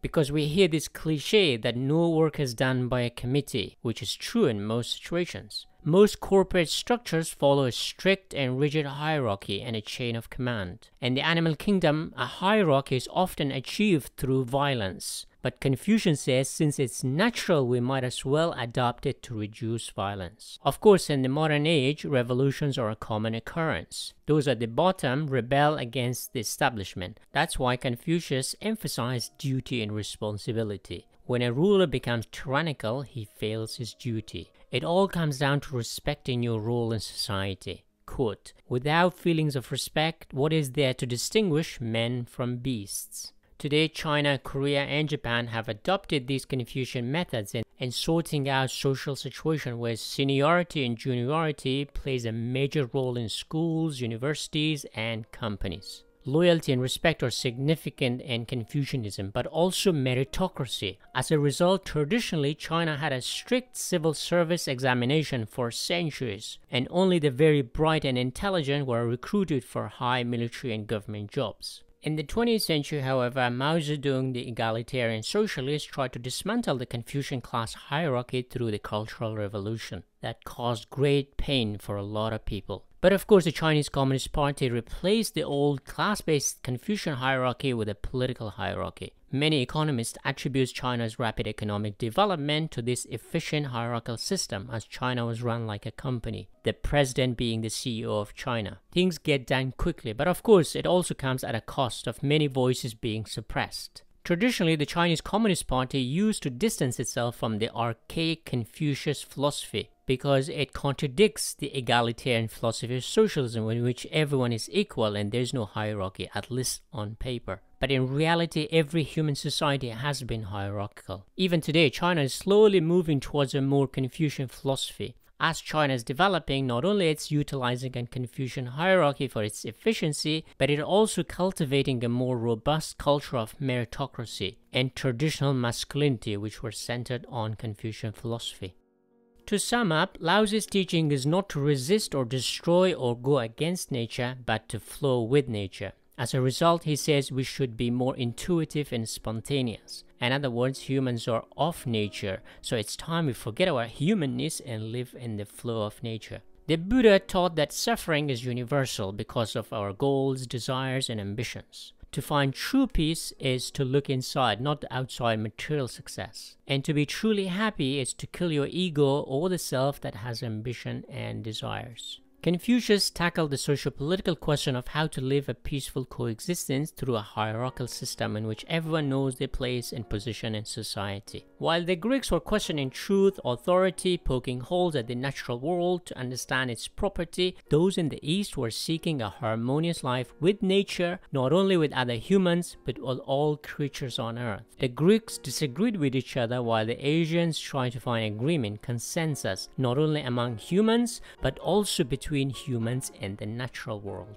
The fact these three figures founded a religion of their own, while the three Greeks did not, show the fundamental difference between Eastern and Western philosophy. In the East, societies are generally more group-centered, while in the West, it's more individual-centered. But if you really think about it, the philosophies of these three Eastern thinkers is highly individualized. They put the emphasis on the individual to take charge of themselves. Don't change the world, change yourself. So while Eastern social fabric is communitarian, the philosophies are individualistic, as they put demand on the individual to take responsibility for changing themselves. So they adapt to the society they live in. Don't change others, but yourself. Don't change nature, but yourself. The Greeks, however, focused on how to change nature as quickly, efficiently as possible. So in the West, individuality is static, God-given, or born, while social fabric is dynamic. In other words, in Western philosophy, the individual is solid and the society and nature malleable and changeable. In the East, however, nature is, as well as society's fabrics, are static, while the individual is changeable. In other words, do not attempt to change others or nature, because it's easier to change yourself. If you cannot fit in with others, take a good look at yourself and find what's wrong with you. People in the East are less likely to complain about the world, instead try to adapt to the world. Before you complain that I'm generalizing too much, sit back and relax and look at yourself in the mirror. Don't worry, I'm kidding. Next, I'll discuss two distinct approaches to philosophy. Animalism, that sees humans as animals, therefore needed to be herded to bring order, and humanism, that sees all humans as equal to one another. In other words, elitism versus egalitarianism, or carnivorous versus herbivorous philosophies. Previously, I discussed Eastern philosophy versus Western philosophy and how one employed rationality to tame nature while the other employed spirituality to tame the individual. Today I'll look at two core philosophical schools, humanism versus animalism. Humanism is a belief that humans are somewhat special, either created by God or not. Therefore, the purpose of any society is to protect all humans equally. Humanism is also called egalitarianism, with a few babies of its own like socialism, feminism, liberalism, and postmodernism. Elitism or animalism, on the other hand, is a belief that some humans are more equal than others, especially the rulers, kings, elite class of people, or the talented people, as in meritocracy. This is because hierarchy is very much part of the animal kingdom. The strongest wins the race. But as human civilization has progressed and we have become more efficient in taming nature, the historical trend is moving towards a more egalitarian human society. So here's the most important question. Was Karl Marx right that the future is communism? But first, let me explain the history of these two divergent philosophical approaches and introduce some of the most important philosophers on each side. Humanism has its roots in religions. In the West, Christianity and Judaism at its core believed that all human beings were equal in the eye of God. Augustine of Hippo believed all humans have free will to choose between good and evil. He also said that one should love everyone equally. Quote, "The measure of love is to love without measure." Thomas Aquinas, another Christian philosopher, argued that God created the world and all humans were equal, especially in freedom. Quote, "By nature all men are equal in liberty, but not in other endowments." Outside the religious tradition, the first true humanist might be Laozi, who lived in the 4th century BC in China. He advocated a kind of universal humanism.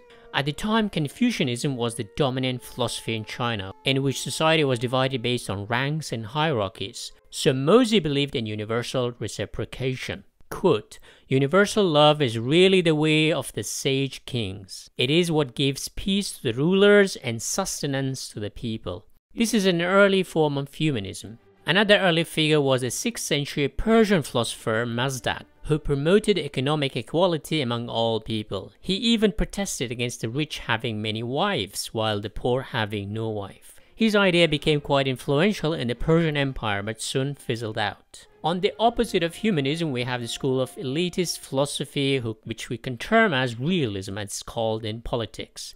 The basic idea of realism is that humans are chaotic and erratic animals that need to be tamed and controlled and ruled, not through honesty or fairness, but through deception or brute force.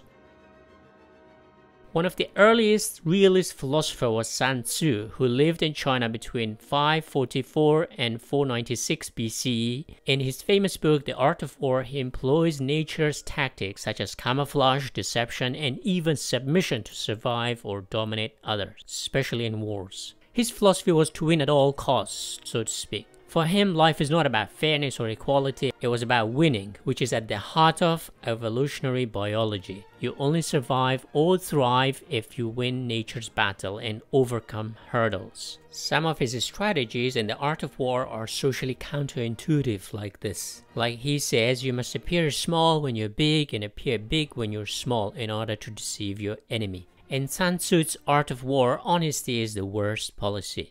Quote, "When the enemy is relaxed, make them toil. When full, starve them. When settled, make them move." In other words, stand tall when you're small and sit small when you're tall. These are some basic survival tactics in the wild. For example, in the battle between the carnivores and herbivores. A gazelle jumps higher to show its health, so the cheetahs don't bother chasing them. Some of the tactics are also to throw off your enemy, like when negotiating, ask for less when you want more, which is still in use in corporate capitalism. The art of war's basic rules are to know yourself, your enemy, and your environment, time your attack, and truce, while at the same time make sure your enemy knows nothing truthful about you. Be a peacock when small, and be a mouse when big. So this is the earliest form of political deception in order to prolong your rule over others. The winners are those who lie the best. So Sun Tzu borrowed his philosophy from the animal kingdom, where there is no morality, only winners.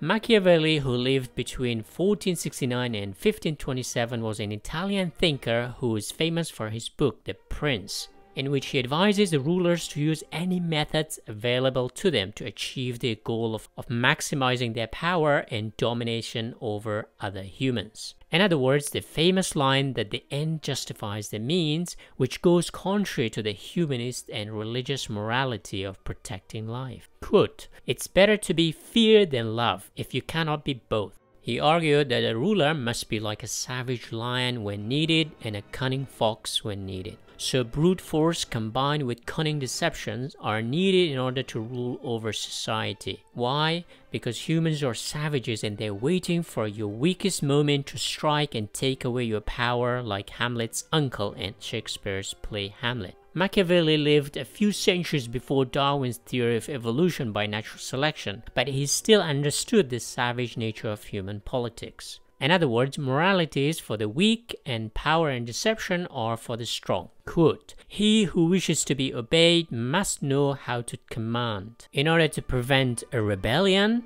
a ruler must show terror and fear for its subject to behave well. Those at the top of society have the most to lose, so they can use any means available to them to make sure they keep their power and wealth. They use the police, the legal system, and whatever else, so nobody can take those things away from them." So just like Sun Tzu, Machiavelli based his philosophy on the animal kingdom. It's not about equality or fairness, it's about winning and conquering.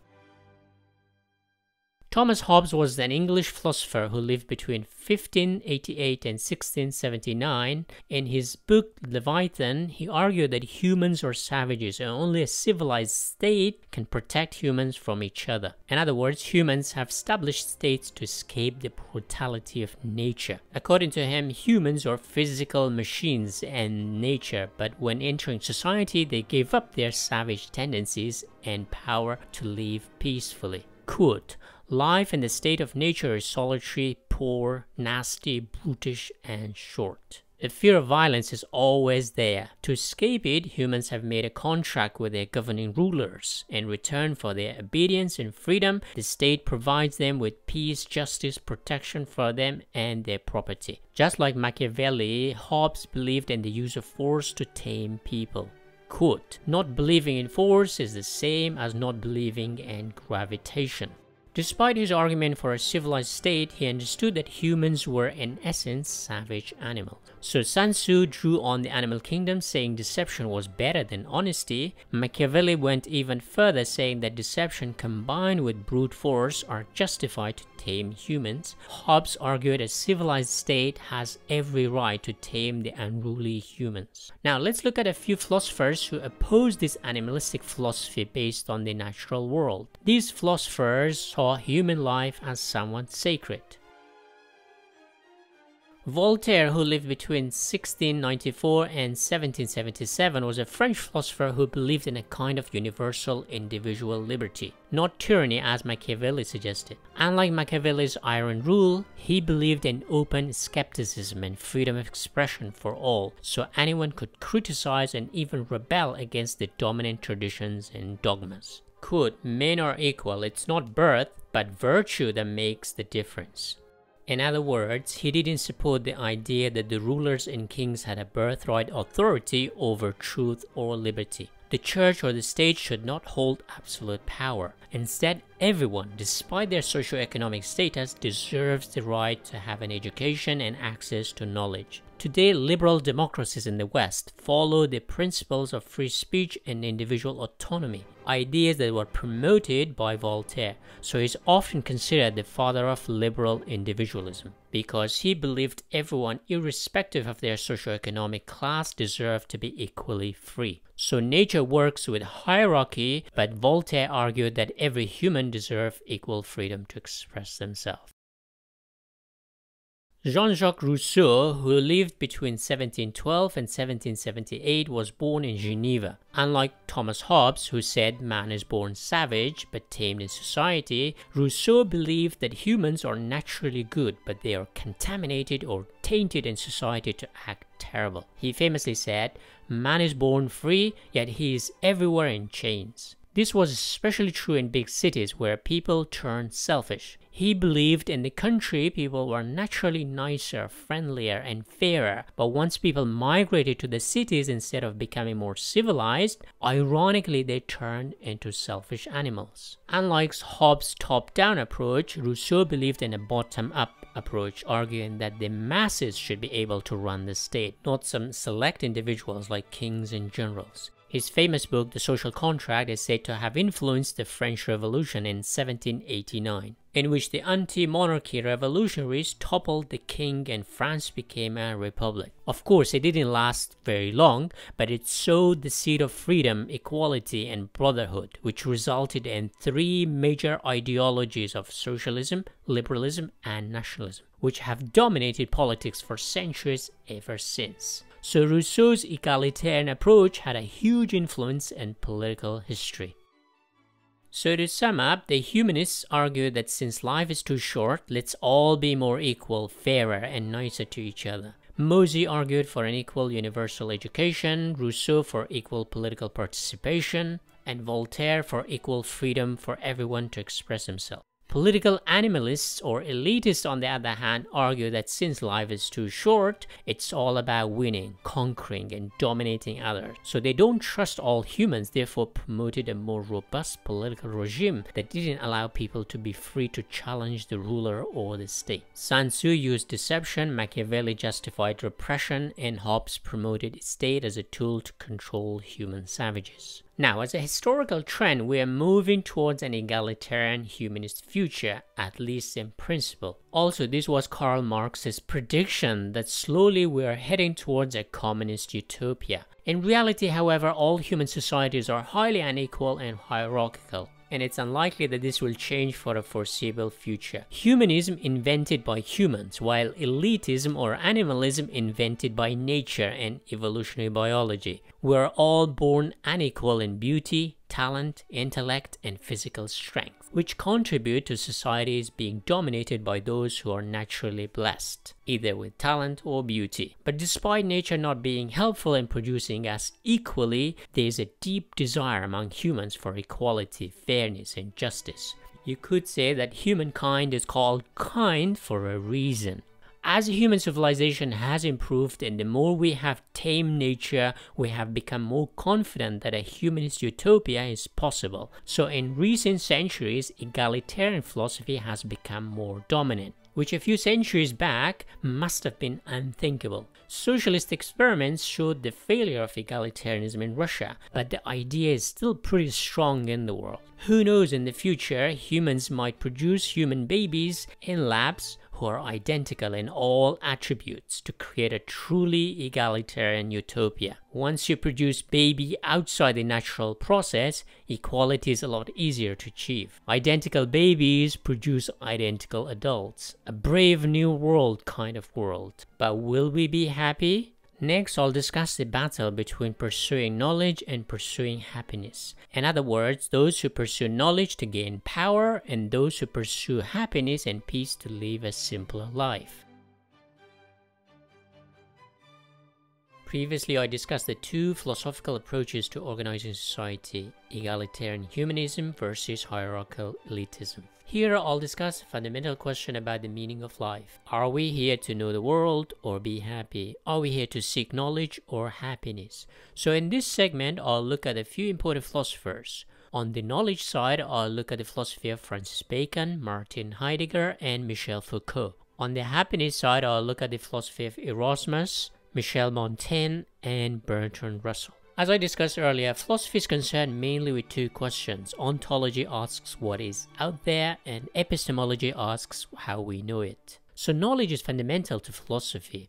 You could say we humans are hardwired to see, understand, analyze, and interpret the world. In other words, we are curious creatures, so the development of modern science is just the byproduct of this curiosity, and our thirst for knowledge drives innovation and social change. But we are also creatures who seek happiness. While knowledge can empower us, it doesn't make us happy. While knowledge can transform our lives, it doesn't guarantee happiness or peace of mind. As I discussed earlier, the first philosopher to methodically seek the truth was Socrates. and later Aristotle improved it by giving the approach a scientific and empirical tinge to it. But it wasn't until centuries later the scientific approach was perfected in Europe, mainly in 15th and 16th centuries through the works of scientists such as Copernicus, Galileo, and Newton. During this period, the English philosopher and scientist and politician Francis Bacon, who lived between 1561 and 1626,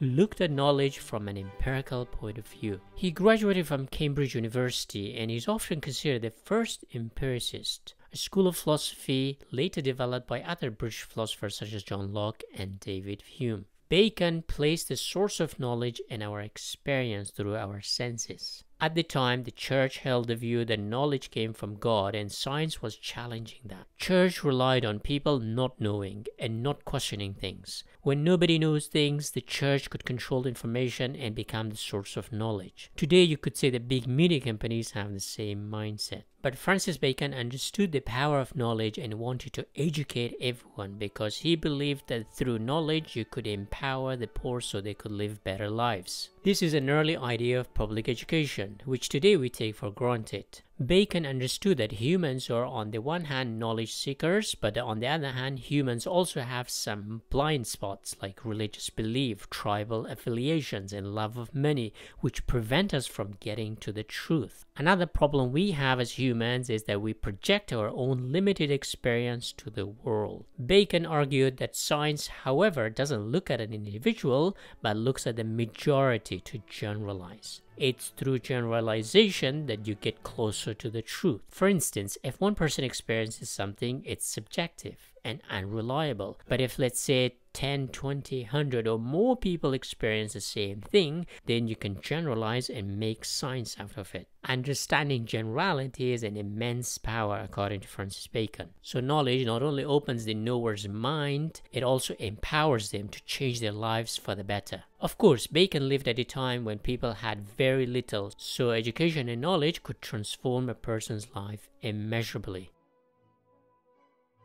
Desiderius Erasmus, who lived between 1466 and 1536, was a Dutch philosopher who wrote a very influential book called In Praise of Folly. Unlike Francis Bacon, Erasmus argued to be happy, naivety, and ignorance are far more important than knowing. For him, the purpose of life is not to gain power, but to be content. He was writing at a time when Europe was waking up to have a renaissance, a resurgence in scientific and rational pursuit, which went against the teachings of the church to have faith in God. Erasmus, a Christian himself, while criticizing the corruption in the Catholic Church, argued that to be happy, a little faith and ignorance were vitally important. His philosophy was taken up by fiction writers such as Cervantes, the author of Don Quixote, and later the Russian writer Fyodor Dostoevsky. The goal of life is not to know everything, but to lead a simple life. Knowledge or power doesn't make you happy, but simplicity and folly do. It's the old adage that ignorance is bliss, which goes completely counter to the age of the Enlightenment and rationality. So Erasmus said that being an idiot was the surest way to be happy. Michel de Montaigne, who lived between 1533 and 1592, was a French philosopher who had a very curious childhood. Although born into a wealthy family, he spent his first 3 years of childhood in the house of a peasant, so he could learn the life of the poor. This must have had a profound influence on him later in life. If Erasmus said folly was a good medicine for happiness, Montaigne argued that to be happy, one should have a simple life. Instead of seeking the company of many people, one should try to live a more solitary life, because society can corrupt you, either morally or intellectually. In today's social media world of chasing likes and online attention and validation, his message resonates with a lot of people. We always try to seek the validation of our peers like some addictive drug to an extent that we are never satisfied. Montaigne says to have a peaceful life, don't chase other people's approval or glory or fame, which makes us pretentious and fake most of the time. He argued that attention seekers are not original thinkers, but rather suffers from herd mentality or tribalism, which in the heat of the crowd or moment turns us into mobs. We commit horrendous crimes and only later realize how stupid it was. To prevent becoming a mob, Montaigne argued once you disentangle yourself from the group, crowd, or mobs, you develop a clarity of mind or inner tranquility. It's not only good for your happiness, but it's also good for your intellectual and moral integrity, because solitude allows you to develop yourself. To have a lasting name, writers and artists should not be bogged down to social, political, and tribal issues of the day. Montaigne's idea of solitude also inspired Friedrich Nietzsche, who was extremely critical of the masses or mobs or tribal thinking. I'll discuss Nietzsche later on. As modernity made mass education the norm and the crowded city's habitat for the majority of people, life's meaning became even more acute for the modern man. Knowledge of the world wasn't enough to have a meaningful life. We needed something else. Martin Heidegger, who lived between 1889 and 1976, was a German philosopher who turned the lens onto himself. Francis Bacon, like Aristotle, was interested in knowing the outside world, but Heidegger, like Diogenes of Sinope, wanted to know the human being itself. In his famous book, Being in Time, instead of asking what human being is, he asked how it is like to be human. What is that experience like? Why? The simple answer is that we are scientists who happen to be also the subject of science. When you study animals, we are outsiders. But when we study human beings, we are insiders. Heidegger didn't want to have an abstract answer. Instead, he wanted to have a concrete answer to the question of being, which is incidentally the root of the word ontology in Greek. So what is his answer? Heidegger measured life as a finite phenomena, starting at birth and ending in death. Just a line that has a beginning and an end.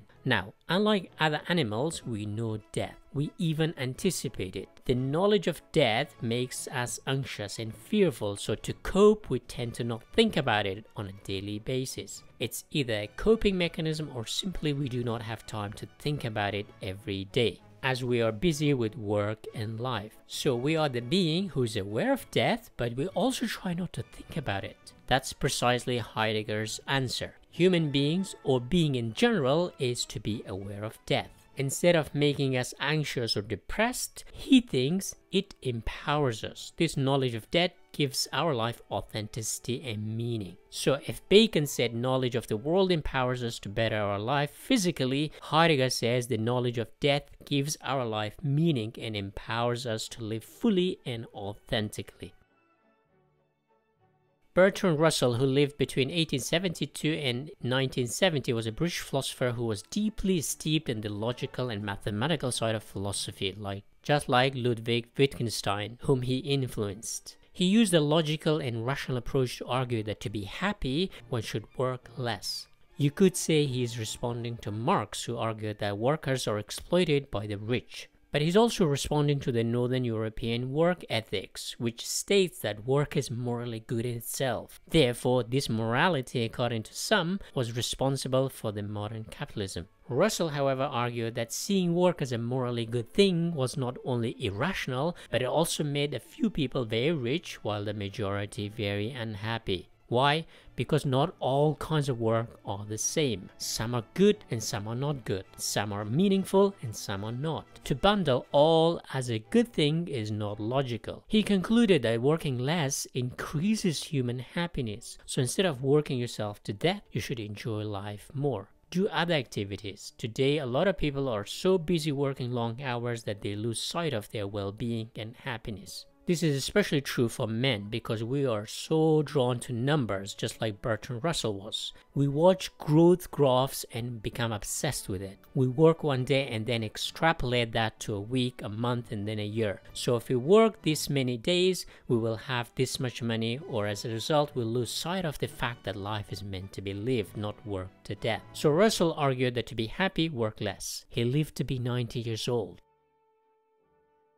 Michel Foucault, who lived between 1926 and 1984, was a French philosopher. Unlike Bacon and Heidegger, he saw knowledge as a cynical tool of repression. Foucault looked at modernity through the lens of Nietzsche, saying that modern rationality wasn't liberating humans, but creating a more robust chain to control us. He famously studied the prison system and how prisons are designed to control us, either directly through imprisonment or indirectly through the fear of it. He argued that those who have access to science and knowledge use it to discipline the rest of us, through the education system as well as the legal system. Foucault argued that knowledge is a tool, science is a tool, rationality is a tool, but mostly for the powerful elite because they have access to all of them, while the majority of us are subjects. Michel Foucault was also inspired by Immanuel Kant, whose epistemological revolution argued that our knowledge of reality is not totally objective, but rather we see the world the way we see because we impose our own mental structure on the world. Foucault even argued that man or mankind itself is a recent invention.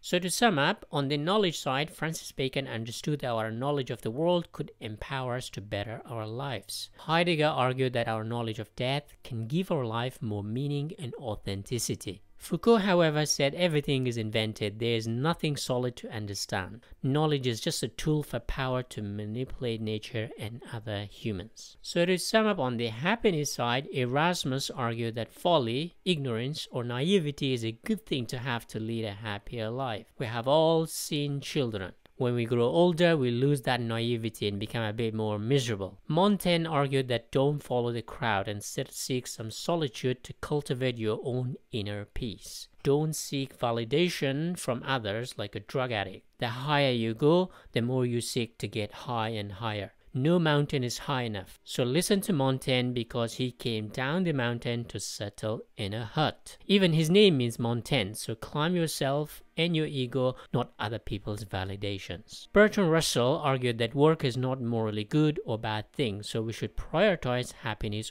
over work. Work to live or live to work. I should really listen to this, but I want to have more subscribers. Montaigne, help. So knowledge can make your physical life better or make you more successful financially or boost your social standing, but it might decrease your overall happiness. Knowing things also makes us human very cynical about the world, just like Foucault said that all knowledge is power and all authorities want to suppress you. Naivety, on the other hand, might make your physical life harder as you don't have everything figured out, but it can also lead you to a more long-lasting happiness as you trust other people and rely on other people, which brings the level of sincerity in yourself and those around you. So knowledge makes you successful, but it could also make you cynical. While ignorance hinders your success, it could also lead to a more blissful life. What do you think? Next, I'll discuss the battle between rationalists and empiricists, leading to Immanuel Kant's great breakthrough in philosophical knowledge. Previously, I discussed the question whether our life purpose is to seek knowledge or seek happiness.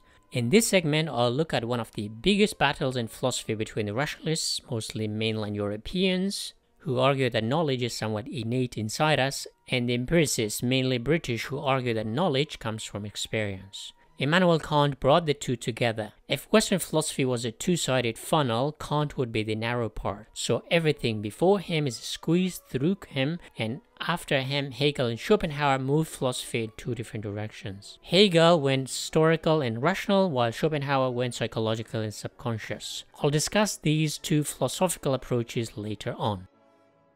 Rationalism is a school of philosophy that relies on human reason to understand the world. Reason itself is an innate human property. In other words, we're born with the ability to reason, and early rationalists saw reason as God-given gift. The father of rationalism is René Descartes, who lived between 1596 and 1650.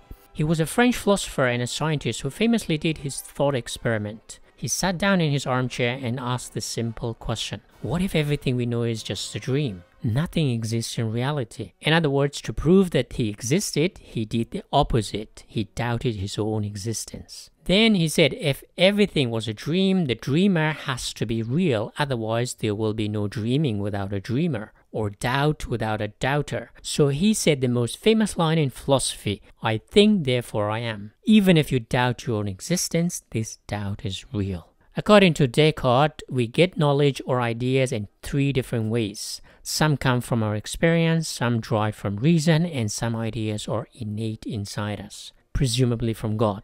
So rationalists like René Descartes argue that we have an innate knowledge of the world, and as we grow, we simply unfold that knowledge to see things more clearly. In a way, rationalists are like Plato in saying that our knowledge of the world inside us and learning is just recollection of that innate knowledge. So the seed is inside us, not outside.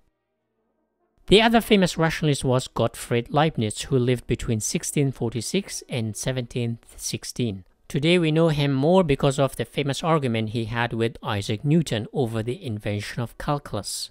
Leibniz, however, was a great philosopher who made a distinction between rational truth and factual truth. In other words, our knowledge of the world relies on our innate reason, but also on human experience. The things we experience on the outside builds on and solidifies our inner knowledge. For Leibniz, the human mind is a small representation of the entire universe. In other words, the human mind contains everything in the universe. If the universe is rational, then the human mind is a representation of that rationality. However, he conceded that human rationality is not always adequate to understand the world, so we need human experience to complement our rational faculties. One of the biggest problems for Leibniz was his belief in God, so he attempted to reconcile scientific empiricism with the idea of God who knows it all. In doing so, Leibniz argued for two different forms of truth.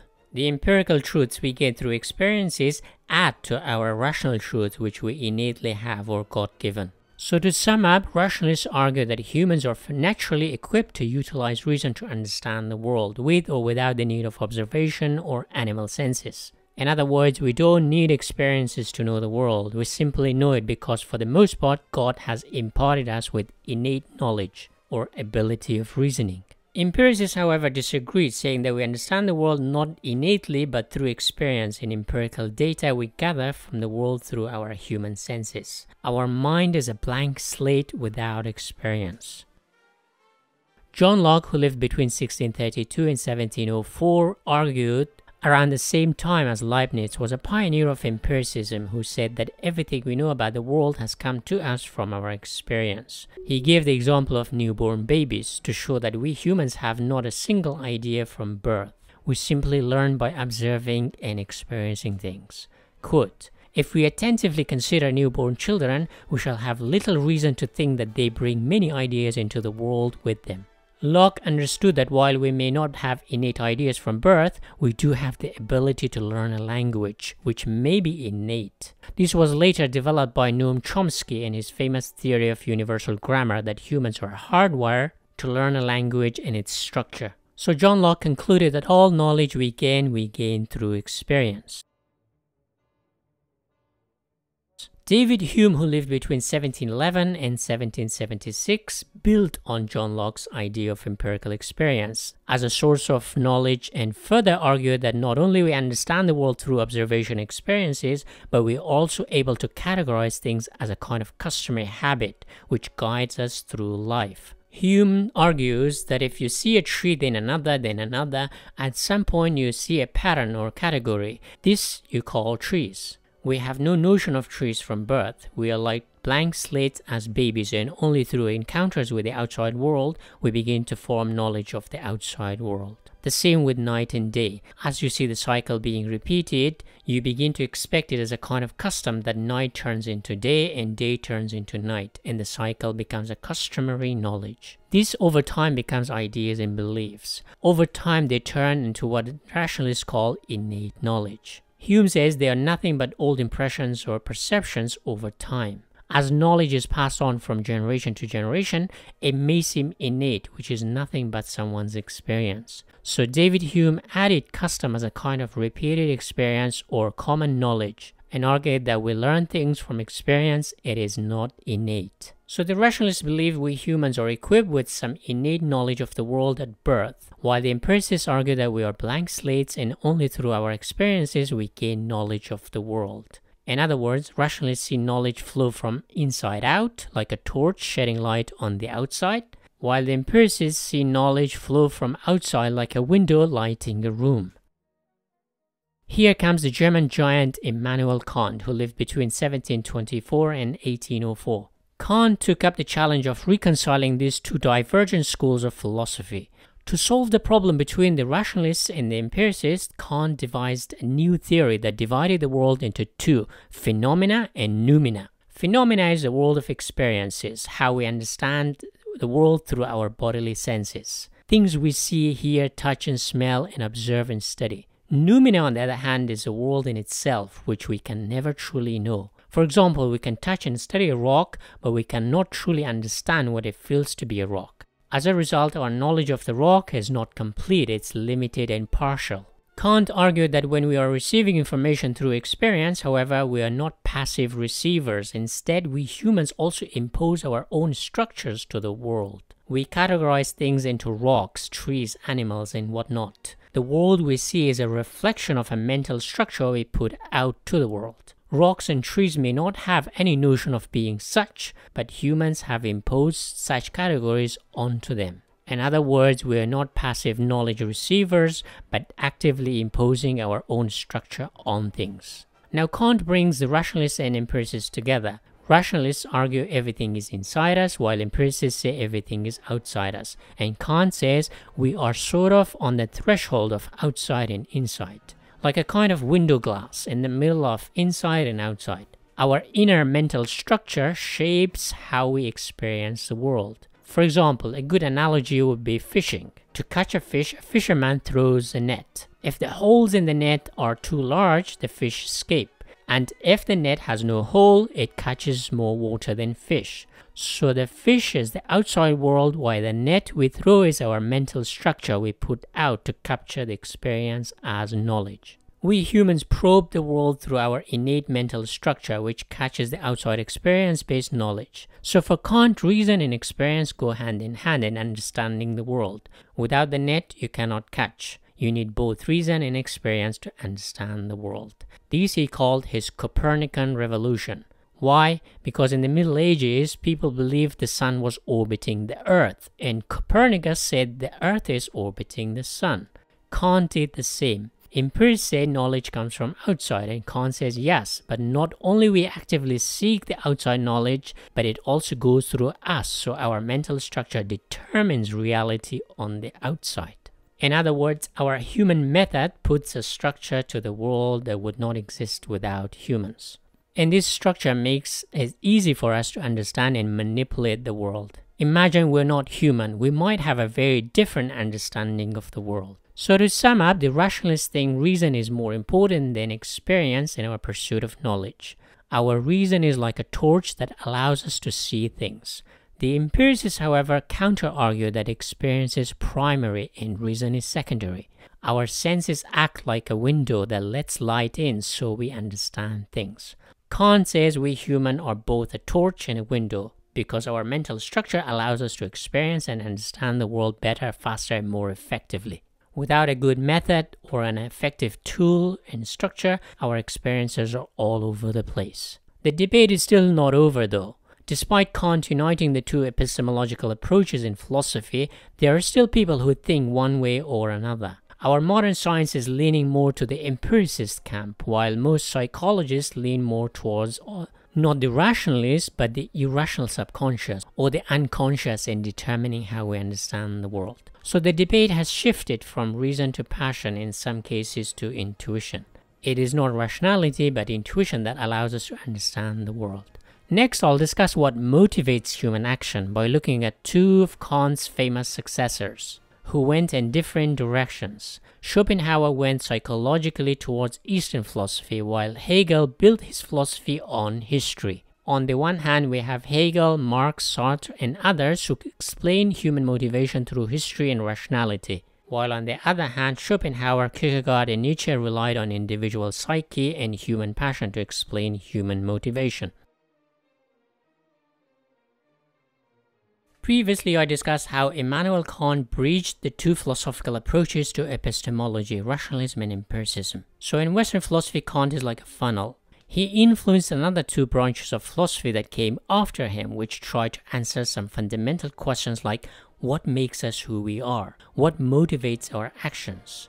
Hegel's answer was history and rationality, while his arch-rival Schopenhauer's answer was the subconscious will. Hegel's philosophy went the sociological route, basing human action on history and rationality, while Schopenhauer's philosophy went the psychological route, basing human motivation on the subconscious blind will, or human passion.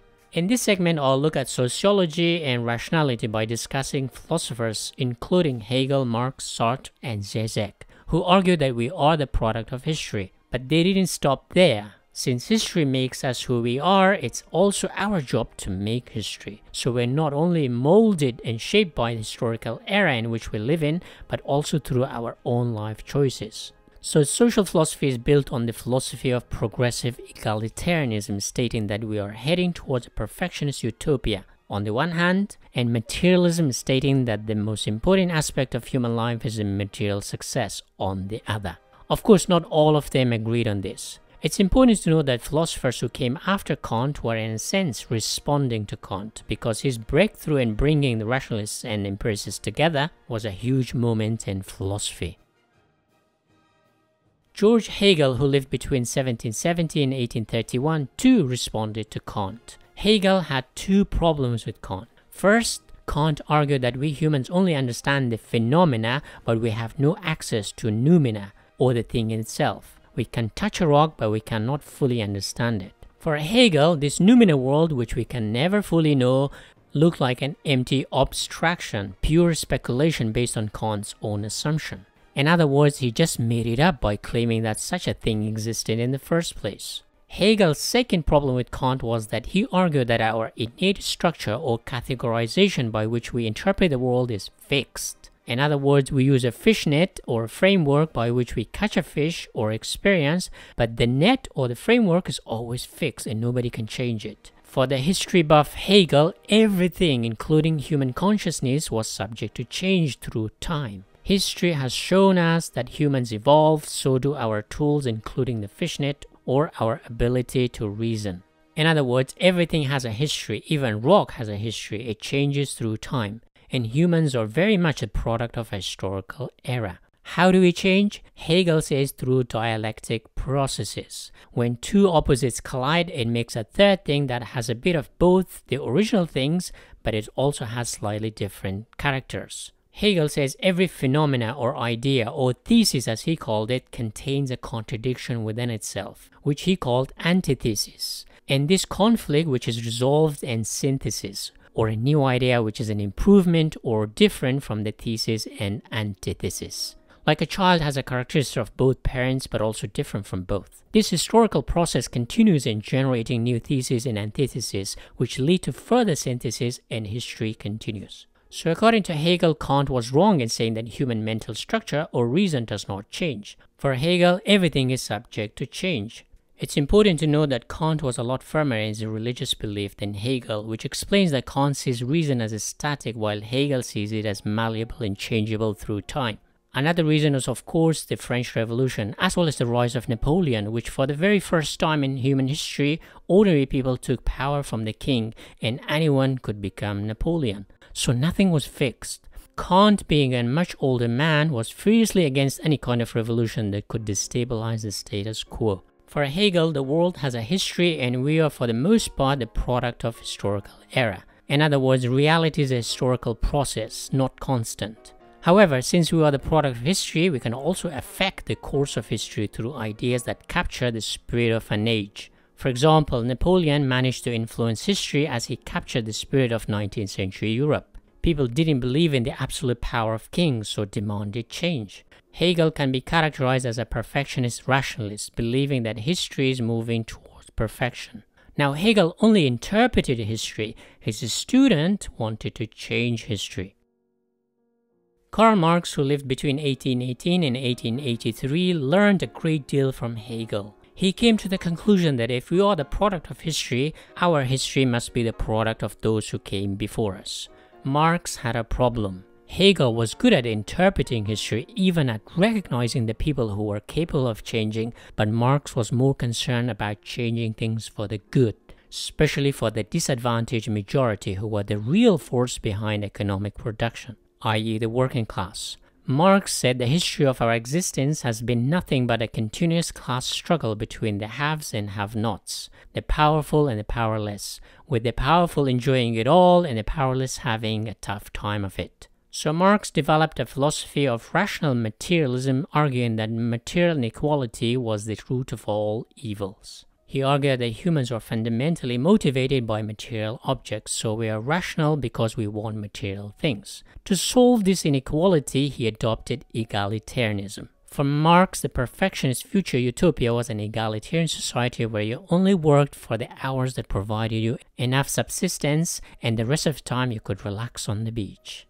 You can also see traces of Christianity in Marxism, the fight between good and evil culminating in the weak overthrowing the powerful and turning the world into a utopian communist heaven, where everyone lives equally and happily ever after. But Marx was not religious, so he based his philosophy on rational materialism, in which all workers unite to overthrow the exploitative class and everyone lives in harmony and peace, and nobody starves. For Marx, not only communism was desirable, it was also historically inevitable, because for him, history was moving towards perfection through incremental improvement or dialectical change, as Hegel said.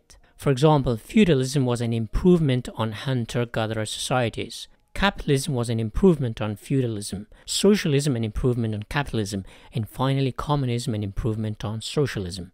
And for Marx, communism was the final phase of human history. You couldn't make it any better. Just like heaven, you cannot create a heaven that is better than another heaven. Or maybe you could, but generally heavens tend to mean perfection, if they do exist, of course.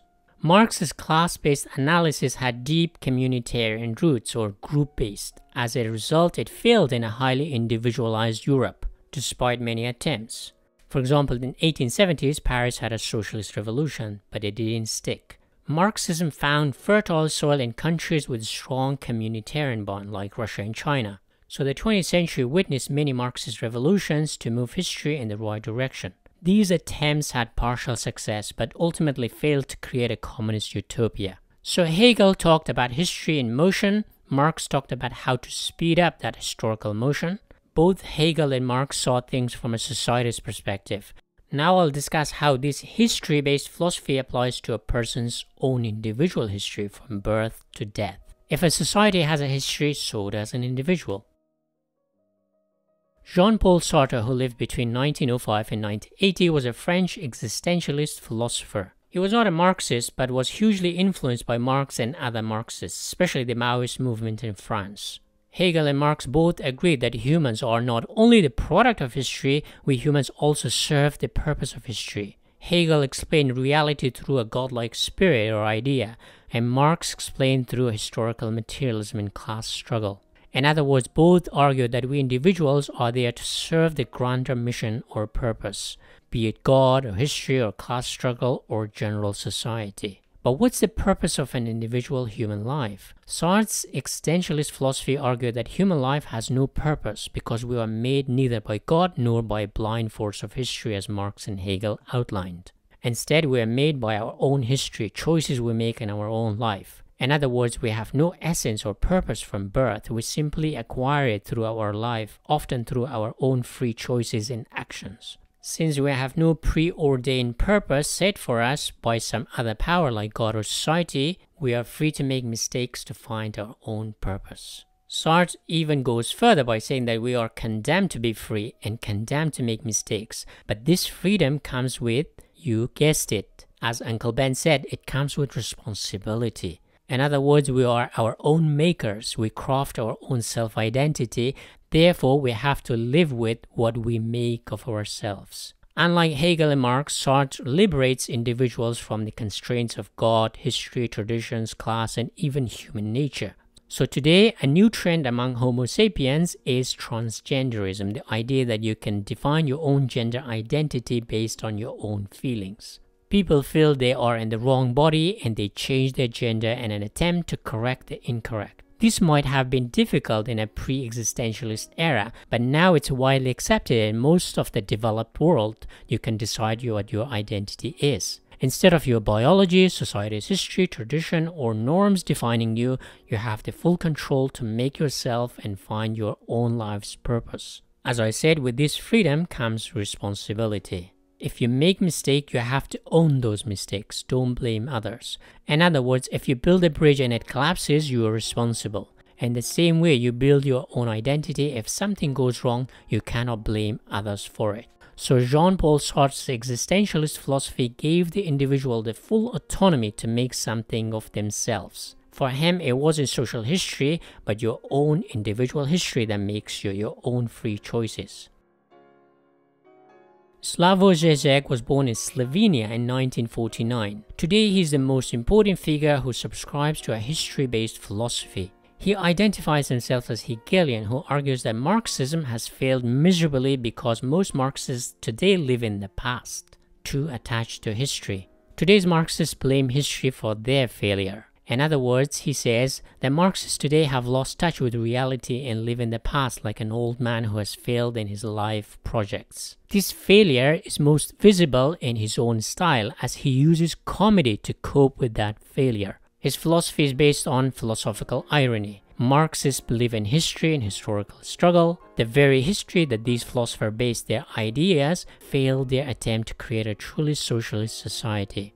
So history failed a philosophical tradition that based its core philosophy on history. Now that's ironic, and so on and so on and so on. You get the point.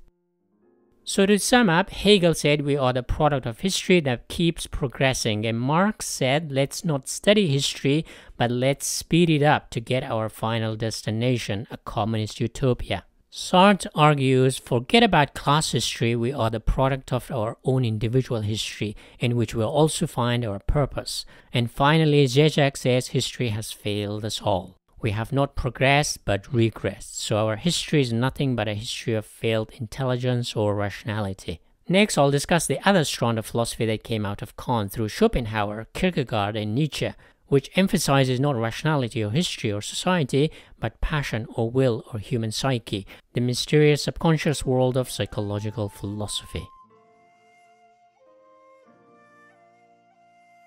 Previously, I discussed a branch of philosophy that put emphasis on historical and social change as the main motivating factors for human actions. For example, philosophers like Hegel, Marx, and Sartre argued that we are the product of history, either society's history or our own personal history. In this segment, I'll focus on the other branch of philosophy that is based on the individual human psyche, or the blind will that drives human actions. In other words, it's not the history or society, but other mysterious forces inside us, like passion or the blind subconscious will. The German philosopher Arthur Schopenhauer, who lived between 1788 and 1860, was firmly against Hegel's philosophy.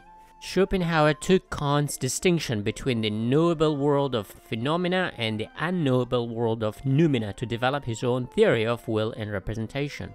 Schopenhauer argued that there is no distinction between the two.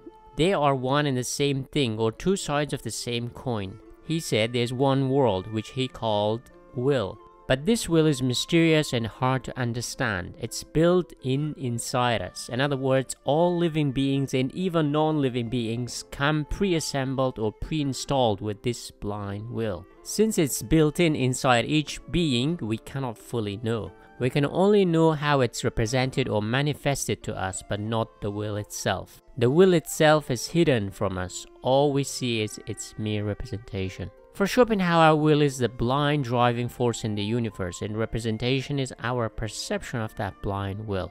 In other words, will is the essence of the universe, and we only see or understand its manifestation in us. He called it will to life, or passion for life, that we share with all living beings, including animals and plants.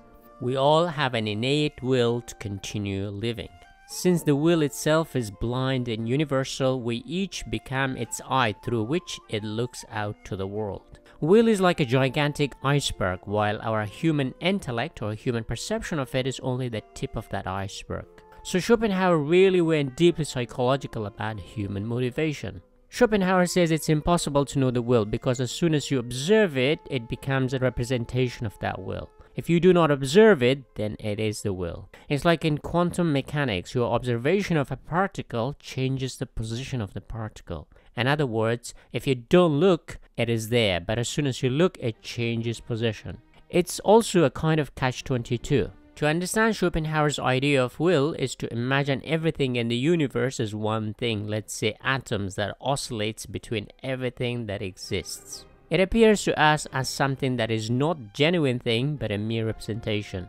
To fully understand Schopenhauer's will, it's important to mention the Buddhist idea of the self as an illusion or mirage. For the Buddhists, soul is universal, but the self is a mere mirage we acquire in our lifetime. In other words, our essence is not the self we call me or I. Schopenhauer too places the blind will at a much deeper place than we understand or we can get to, and will only get a representation of it. He also said that will is the cause of our human suffering. Therefore, Schopenhauer is often considered the father of pessimism.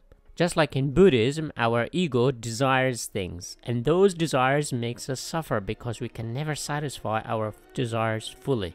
Schopenhauer says, since we have a body, we have a will that somehow controls us, and that causes us suffering. So we are all at the mercy of this blind will that urges us to do things.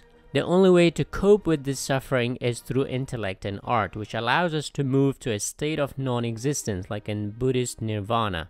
Artists, while creating art, as well as us while enjoying that art, we all experience a moment of non-being while in awe of its beauty. When an art takes our breath away, we truly experience non-existence, a kind of blissful moment. Schopenhauer influenced the German composer Richard Wagner, whose music represents Schopenhauer's philosophy. For Schopenhauer, music didn't represent the phenomenal world, therefore it was free from the will and urges. Instead, it fostered compassion. Schopenhauer had a massive influence on novelists and musicians of the 19th century. He also influenced psychoanalysts, especially Sigmund Freud and Carl Jung. Schopenhauer also dismissed the idea of God and replaced God with the blind will, and this had an influence on our next philosopher.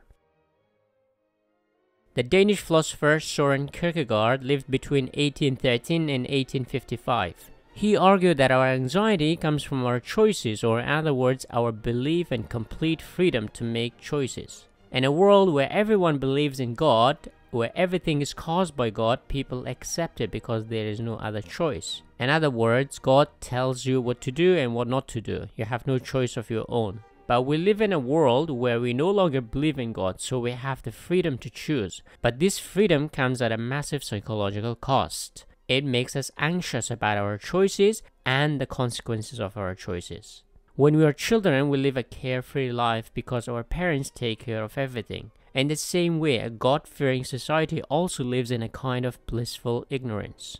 Since God is dead, or when parents die, we are responsible to make our own choices. The psychological toll of making choices is immense on us. For example, Hamlet agonizes over the question of to be or not to be in Shakespeare's play. Incidentally, Hamlet was also a Dane like Kierkegaard. In the 19th century, hysteria was very prevalent, especially among women. Today, anxiety is more common among both men and women. So absolute freedom makes us anxious. Kierkegaard himself never lost faith in God, but he saw freedom as good and bad. While it makes us anxious and dizzy, it also allows us to make good moral choices. His problem with Hegel's theory of history was that it gave little room for individual freedom because we are bound by the historical force.